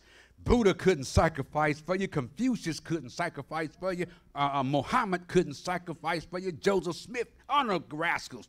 None of them could sacrifice for you. The Bible says in 1 John chapter 2 and verse number 2, the Bible says, and he is the propitiation for our sins, and not for our sins only, but for the sins of the whole world. Now watch this. Now, give me that next verse, because I can't stop right there. The Bible says, hereby we do know that we know him. Come on. We keep his commandments. If we keep his commandments. You might as well take it another step. He that saith he knows me, and keepeth not my commandments is a liar, and the truth is not in him. In other words, it ain't but one. Pluralism, no place in the body of Christ. Your church of your choice, no place. You ain't got no choice if it ain't but one. Amen. It's that or nothing. And preach. some folk are choosing nothing. Get for me Matthew 5:17. Christ alone fulfilled all the laws of the prophets. Matthew 5:17. That makes him qualified to be our Savior. That makes him qualified to hold our salvation. That makes him qualified to be the faith that we need to get us through our deeds. Now watch this. The Bible says, think not. He says now in Matthew 5:17, he says, think not that I come to destroy the law or the prophets. But he says, I am not come to I've destroy. not come to destroy, but to fulfill. He's the only one that fulfill all the law of the prophets. Amen. Get for me 1 Timothy chapter 2 and verse number 5. 1 Timothy chapter 2 and verse number 5. He's the only one to have conquered death, hell, and the grave, because he said, destroy this temple, and in 3 days I'll raise it up again. And we know on the third day, early on the third day, Christ got up, shook off grave clothes, and said, all power in heaven and earth is given unto me. Now in 1 Timothy chapter 2 and verse number 5, listen to the Bible, the word of God. The Bible says, there is one God. Now, you need to understand the reason why he's worthy, the reason why there's only one way, one man, one plan, there's no pluralism up in here, is because he is the only mediator between God and man. Nobody can stand between you and God but Jesus. Amen. Nobody. Amen. Your mama may love you, but she can't stand between you and God. Amen. Your daddy may be been may have been an authoritarian, but he can't stand between you and God. Only Jesus. So the Bible says, for there is one God and one mediator between and God one mediator. and men. Now watch this. So that lets me know in this passage alone proves that Jesus is God. Amen. It proves that Jesus is God. That hypostatic union, we understand when he was on earth, he was 100% man, 100% God. Can I get a witness? Amen. All right, for there is one God and one mediator between men, God, the man, woo, good Jesus God Christ. Almighty, the man, Jesus Christ. And it's through all this we know it's Jesus and Jesus only. Amen. That's Acts chapter 4 and verse number 12. Everyone who believes and obeys, matter of fact, get for me Acts chapter 13, verse 38 and 9. Acts chapter 13, verse 38 and 39. Everyone who believes and obeys God can be set free from their sin. And only Jesus can forgive sin. Only God can forgive sin. So if Jesus can forgive sin, he must be God. The Bible says in verse 38, be it known. The Bible says, first of all, be it known unto you, therefore men and brethren, that through this man, watch this, that through this man, come on, the Bible says, unto you is through preached, this man is preached unto you the forgiveness of sin. Through this man you have forgiveness of sin. Not Buddha, not confusion, not nobody but Jesus. Amen. You can't make up this kind of good stuff. Amen. Nobody but Jesus. Don't put your faith and your trust in nobody but Jesus. No such thing as pluralism in the body of Christ. It's all Christ and no more. There's no hyphenated Christ, no hyphenated Christians, no hyphenated religion, no hyphenated faith in King Jesus. Be it known unto you, therefore men and brethren, that through this man, is good preached God Almighty, is preached unto you. Come on, is preached unto you the forgiveness of sin. And the verse 39 says, and by him all that believe. Watch, still talking about him. Amen. It's just Jesus and nobody. If you don't accept Jesus, see, people, the Bible says in Romans chapter 1, verse 21 through 32, it's because people sought after creating gods of their own. They refused to follow the Creator. Amen. They refused to accept the law that was given. They refused to accept the examples that were laid there for them. The reason why you have differences in religion and denomination is because you didn't like that, she didn't like that other thing, and she didn't like something else. And because they didn't like it, she formed one around what she liked and people could get away with. He formed one. So we got smoking Christians. All right, let me just take a couple of them. All right, now, smoking Christians. We got some drinking Christians.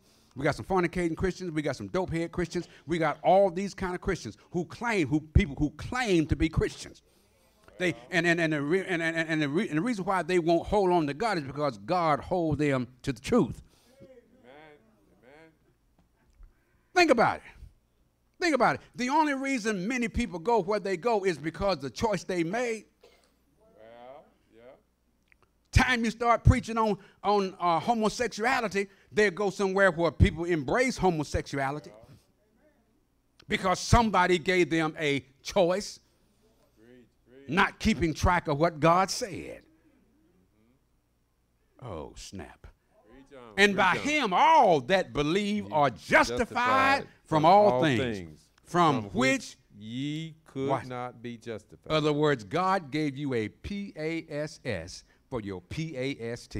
Do you see that right there? And by him, all that believe are justified from all things, from which he could not be justified by the good law. God Almighty, by the law. Prove it, Brother Hare. You know I will. 1 John, get for me 1 John chapter 2 and verse number 12. 1 John chapter 2 and verse number 12. We need to stop being scared to tell folk, ain't but one way, ain't but one body, ain't but one faith, ain't but one religion. There's nothing plural about God. Well, you Amen. said there's God the Father, God the Son, God the Holy Spirit. They must be plural. That's a lie. God said 1 times 1 times 1 is 1. There's one Lord, one faith, and all these three being what? One. Amen. Watch this now. I write unto Watch you. it, watch this. Listen what the writer says. You see, sins have been forgiven on the account of this name and this name only. Amen. Remember, there's salvation in no other name. No other name. So if I want my sins forgiven, I got to get with this name. And remember, we're baptized into his name. Amen. And when we're baptized into his name, I put on Christ. I walk in Christ. I fellowship with Christ. I'm buried with Christ. I'm married to Christ. And I rise to walk in the newness of life with Christ. So he says, I write unto you, little children, because your sins are forgiven. Watch this. He says, because Your sins are forgiven. Because, see, only Jesus. Why would you be with someone who can't forgive sin? Why would you be with someone who claims something that you can't open the book, they can't open the book and put their finger on it? All these TV evangelists, quote unquote, Amen. they always preaching this, that, and the other thing. But none of them would tell you what Paul said. None of them would tell you what Peter said. Peter said, repent and be baptized. Every one of you for the remission of your sin. And ye shall receive the gift of the Holy Spirit. Amen. So why would you have to say, accept God in your heart, when Peter said, repent? Why would you have to say this prayer after me, when he said, you got to be baptized? Amen. Y'all all heard him say it. Amen. Sure enough. Sure enough. Pluralism. I'm giving you a choice when there are no choices. Case in point, I'm going to kill you. I'm just going to kill you. But I'm going to give you a choice. Bow and arrow, a 38, or a bazooka. All of them are designed to kill. I'm not giving you a choice to live. I'm giving you a choice as how you can die. Now, ain't no question about the fact you're going to die. That's understood. I'm just allowing you to choose the weapon of your choice. Bow and arrow, 38, or bazooka. You want a little hole or a big old hole?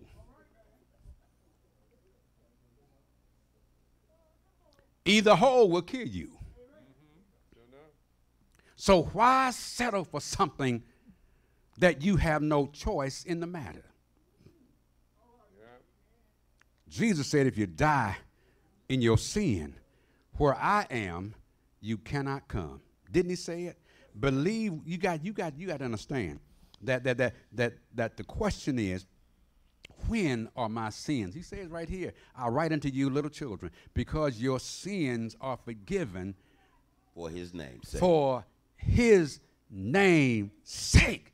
It's because of Jesus your sins are forgiven. He died for your sins. So why would you want to continue to live therein? He died for your sins, that you might die to your sins.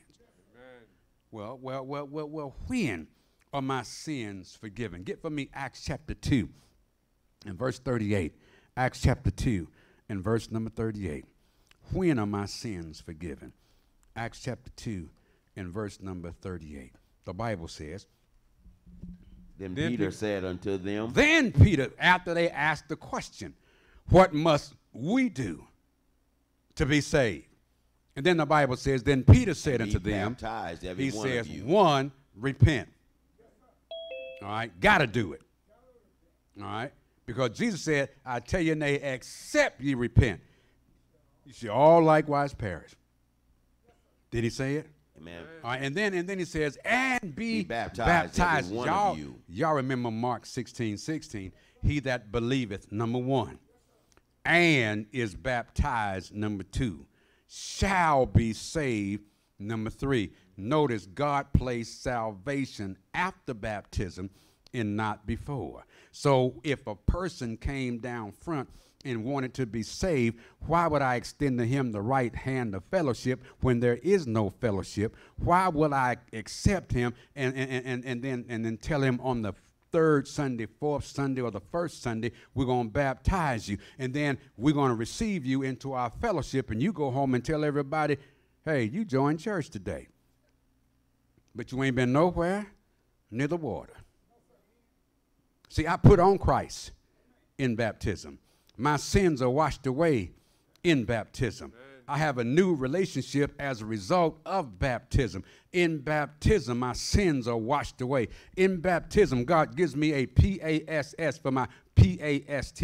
In baptism, I marry Christ. In baptism, I died to my sins and I left them all on the shores of the before, because I'm now in the after fact. And he performs an operation on me.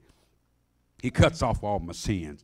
And he cast them as far as the east is from the west. He throw them behind his back, never to allow them to stand between he and I again.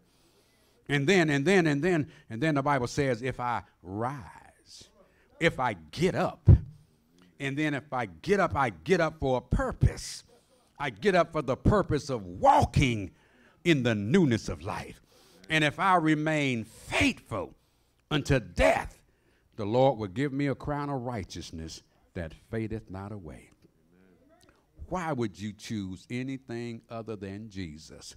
Because nothing else can save you but Jesus. There's salvation in no other. The Bible says in Acts chapter 4, verse 12, neither is there salvation in any other. For there is none other name among men under heaven whereby we, what? Must be saved. In other words, it's Jesus or nobody. You see, a lot of our actresses and famous people are going to different religious modes because it's convenient to their lifestyle. Scientology is convenient to their lifestyle. Buddhism is convenient to their lifestyle. In other words, whatever they choose, Jehovah's Witness, is convenient to their lifestyle. And I just named 3, and I can connect famous people with each of those 3. And the point you need to understand, whether you Tom Cruise or anybody else in Scientology, if you Tina Turner in Buddhism, it's all contrary to the will of God. Why would you be a part of something that God never said anything about? Why would you think God would go to the cross, bleed, suffer, and die if you could get it another way? Why not just give you a choice and say, if you want this one, call me? How many would call Jesus? But there ain't but one way. If you're here this morning and you're living outside of your God-given privilege to be in that one way, I don't care what you profess to be religiously, there are no hyphenated Christians. No such thing as a Christian anywhere other than, because he adds all the saved to the church of the Bible. And if you're not in the church of the Bible this morning, you need to find your way. In just a moment, we're going to stand. We're going to sing the song of invitation. That's your opportunity to come to Jesus. Not Buddha, not Confucius, not Muhammad. Come to Jesus. Not John Smith, not Mary Weiss, not somebody else, not your grandmaology, not your papaology, but come to Jesus and Jesus only. In just a few minutes, when we stand to sing the song of invitation, if you're living beneath your God-given privilege and you want to obey the gospel of Jesus Christ today, the water is ready. The clothes are ready. Everything you need is ready to be baptized today. The question is, are you ready? to take off the robe of filthiness and put on the robe of righteousness and say, for God I'll live and for God I'll die. If you toss to and fro and you haven't dropped anchor with a local congregation and you just been hitting and missing, God has given you one more chance to get yourself right. God lets you know that you got a responsibility, that you must unite with the local congregation and worship God. How? In spirit and in truth. You need to go to work. And if you have not been working, it's time while the blood still run warm in your veins to get to work, while God can still see your glory and you can testify about the goodness of God. And if you have not obeyed the gospel, but someone has shared with you the saving grace of Almighty God, and you want to get baptized today, if you're outside viewing on live stream, if you're on YouTube, whatever the case is, our chat box is open. You can just put your information in there. We'll contact you. If you're out of the area, we'll put you in contact with the congregation of the Lord's Church where you can be taught and baptized and added to the body of Christ. If you're here among us this morning, you want to get your life right, there's no better time than right now while we stand and sing the song of invitation. Won't you come? 692. Softly and tenderly, Jesus is calling. Yes, sir. Calling for you and for me. Yes, he did. See on the portal, he's waiting and watching, watching for you and for yes, me. Yes, he is. Come home, come home,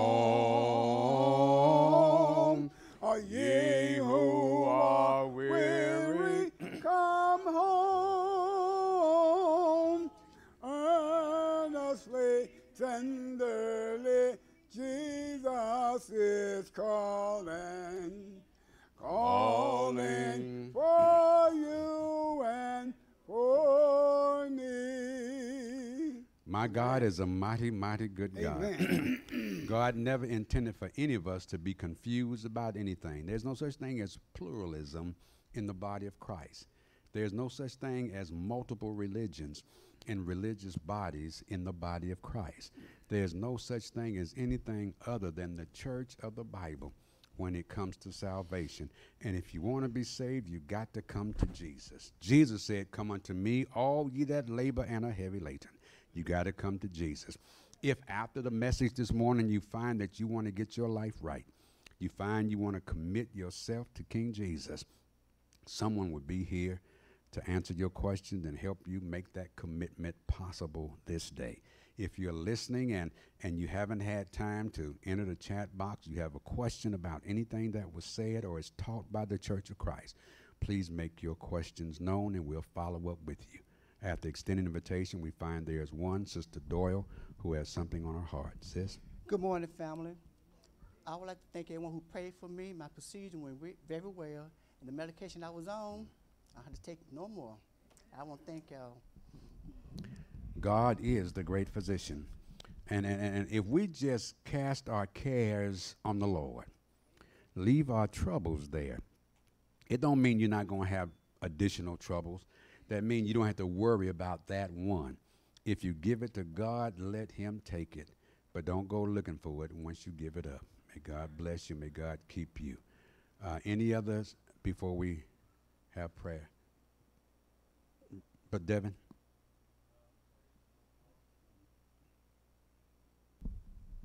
Yeah, basically just pray for my mom's health and my extended family as well, and my regular family as well. Thank you. Brother Devin is asking for prayer for Sister Williamson, his mom, that her health challenges will be met in due time, and God will deliver her beyond where she is at this point. We just thank God that he's good, and he's been too good to us to leave us all by ourselves. Any others before we close? Anyone outside? If not, let's go to God in prayer.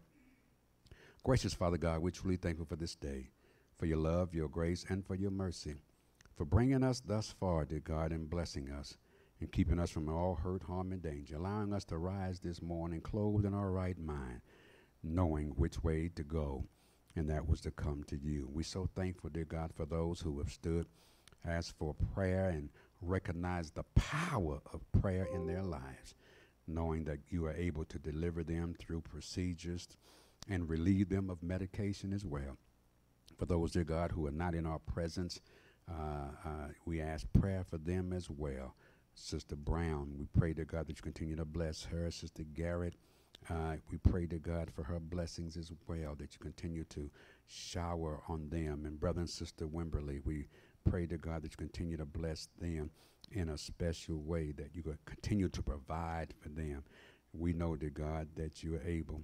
We ask a special prayer, dear God, for Sister Hildreth, as you continue to bless her, as she move and strengthen herself and do the things that are on her heart. We know, dear God, that you're able to guide us all. And for every family of the Rock Springs Road congregation that stand in need of prayer with deliverance, if it's a challenging situation, whether it be health, financial, employment, housing, whatever the situation be, we know, dear God, that you are able. Bless them as we stand in your presence this day, calling on your holy and divine name. Keep us is our prayer and our plea. In Jesus' name we say it all. Let every heart say, amen. At this time, brethren, come. Let's prepare for communion and for the collection. At this time, our brethren. 557. There is a fountain.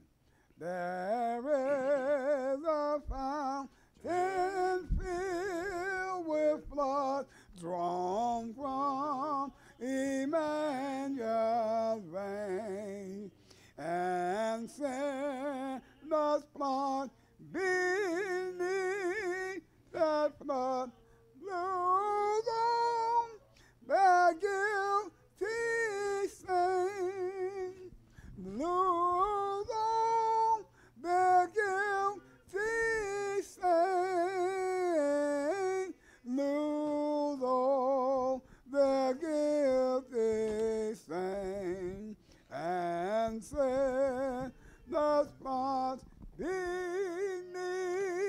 that flood, lose on their guilty stains. Amen.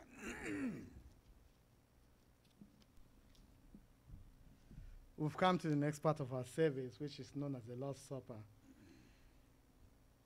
In the book of Acts, chapter 20, reading verse 7, gives us instruction on when this part of the service is supposed to be carried out.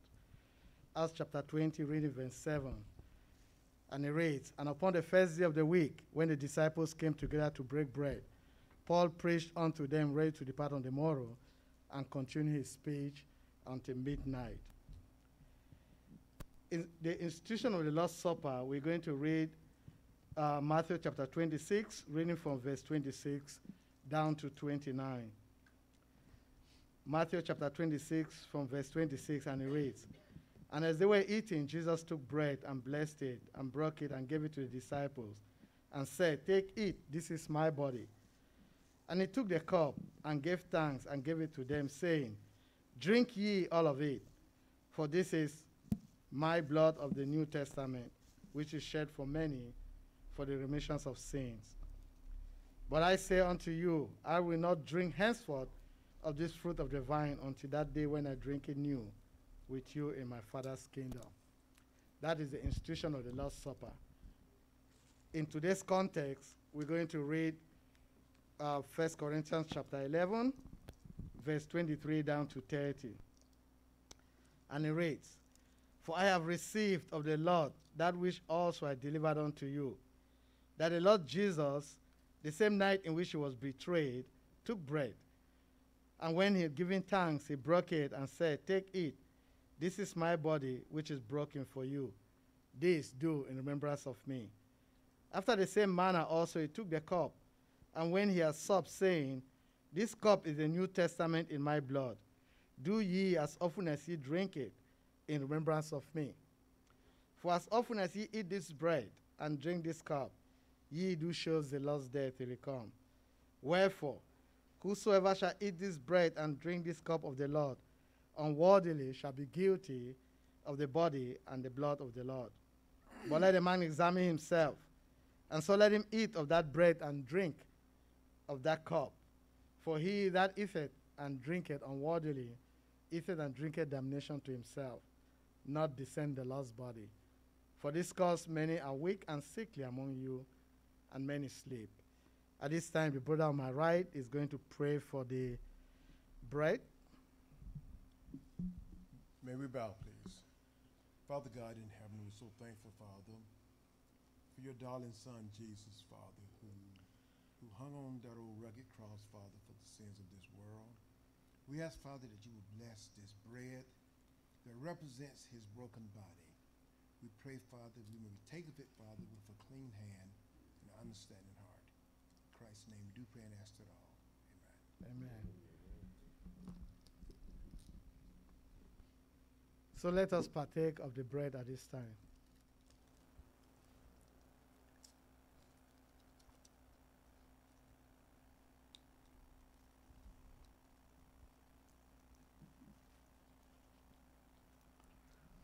The brother on my left is going to pray for the cup. Dear Heavenly Father, we also thank you for the blood that our Lord and Savior Jesus Christ shed on the cross. We thank you for the death, burial, and resurrection. Yes, sir. And we thank you for the opportunity to do this remembrance through the fruit of the vine. In Jesus' name we pray. Amen. Amen. We can now partake of the cup.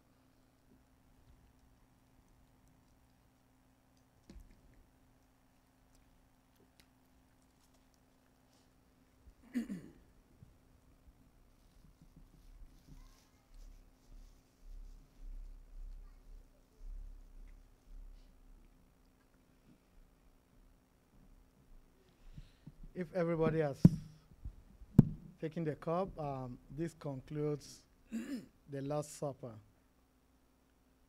We're going to move to the next part of our service, which is offering a collection. We're going to ask my brother on the left to pray for the collection that we're about to take. Dear Heavenly Father, we come before your throne of mercy and grace once again. First of all, recognize you as the God of the Rainbow Covenant, and we thank you for the opportunities to be employed. We thank you for the income that we have, and we thank you for the offering that we have to give back, a portion of that you have blessed us with. May what is given be used for the furtherance of the gospel and building up your kingdom. In Jesus' name we pray. Amen. Amen. Amen. So for the collection, we're going to read 1 Corinthians chapter 16, verse 1 and 2, which reads, Now concerning the collection for the saints, as I have given order to the churches of Galatia, even so do ye. Verse 2, Upon the first day of the week, let every one of you lay by him in store, as God has prospered him, that there will be no gathering when I come. And in 2 Corinthians chapter 9, verse 6 and 7, 2 Corinthians chapter 9, verse 6 and 7, tells us exactly how we should give. Verse 6 reads, But this I say, he who soweth sparingly shall reap also sparingly, and he who soweth bountifully shall reap also bountifully. Verse 7, Every man according as he purposed in his heart, so let him give, not grudgingly or of necessity, for God loveth a cheerful giver. The brothers are going to come around.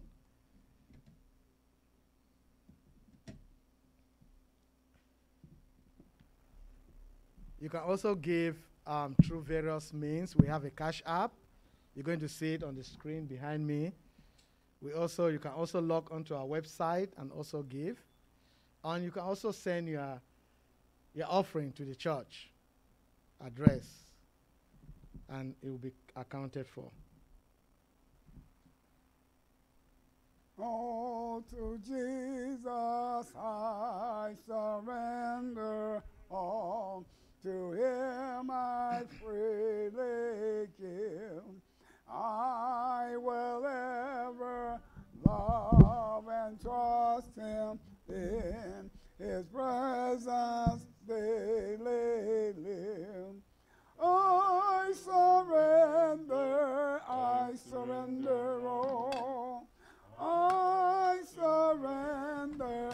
I surrender all, and all to thee, my blessed Savior, I surrender all. We also have offering from brother and sister Fraser. Let us pray for what has been collected. Heavenly Father, I want to thank you for yet another opportunity that you've given us to be able to come together as saints in the Lord's Church and to give you a portion of what you bless us with. Father, we thank you for what has been collected this day, be it through our various means of giving or in person. Father, we thank you and we continue to ask for your blessings upon the hands that we're able to give today. Yes, in Jesus' mighty name we pray. Amen. Amen and amen. A couple announcements first before we close out. If you are listening in or you're visiting and you're running short or have run out of communion, please call the church building and leave a message, and we'll make sure that you get an ample supply of communion. So if you're listening, if you're running low, have run out, there's no reason for you to be without. Just call the church building, and we will make sure that you receive an ample supply of communion and be able to pick up and then go from there.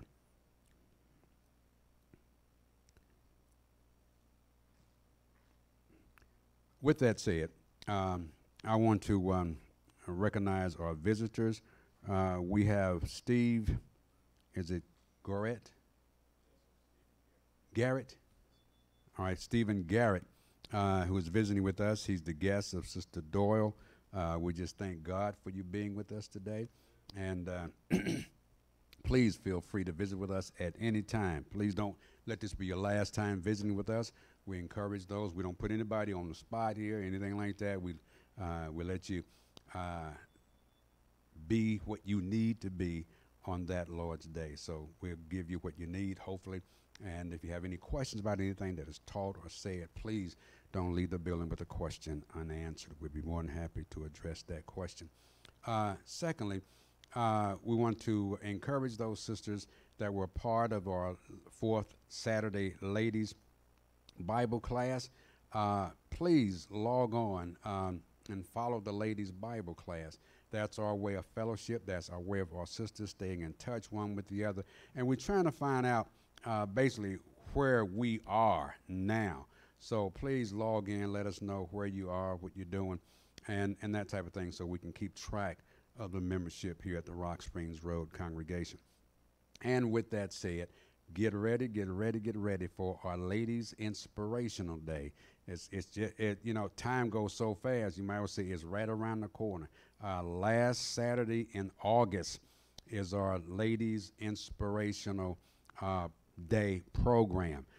Registration opens up in July. I believe it's July 20th. Registration. We encourage everybody to register online.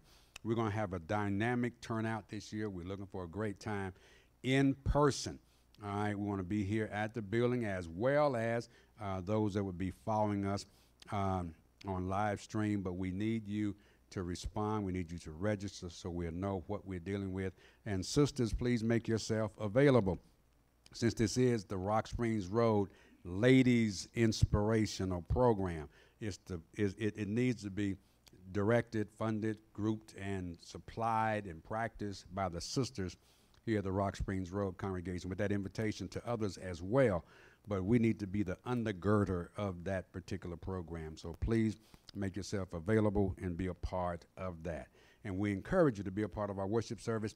We have started a new track in our study, and we'll be moving towards some other areas that we're going to encourage you to take a part of. And for those that are visiting with us, again, you indeed are honored guests.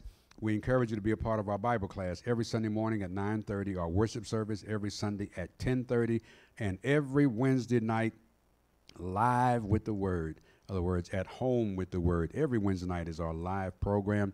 It's an interactive Bible study. You can ask questions and get an answer in real time.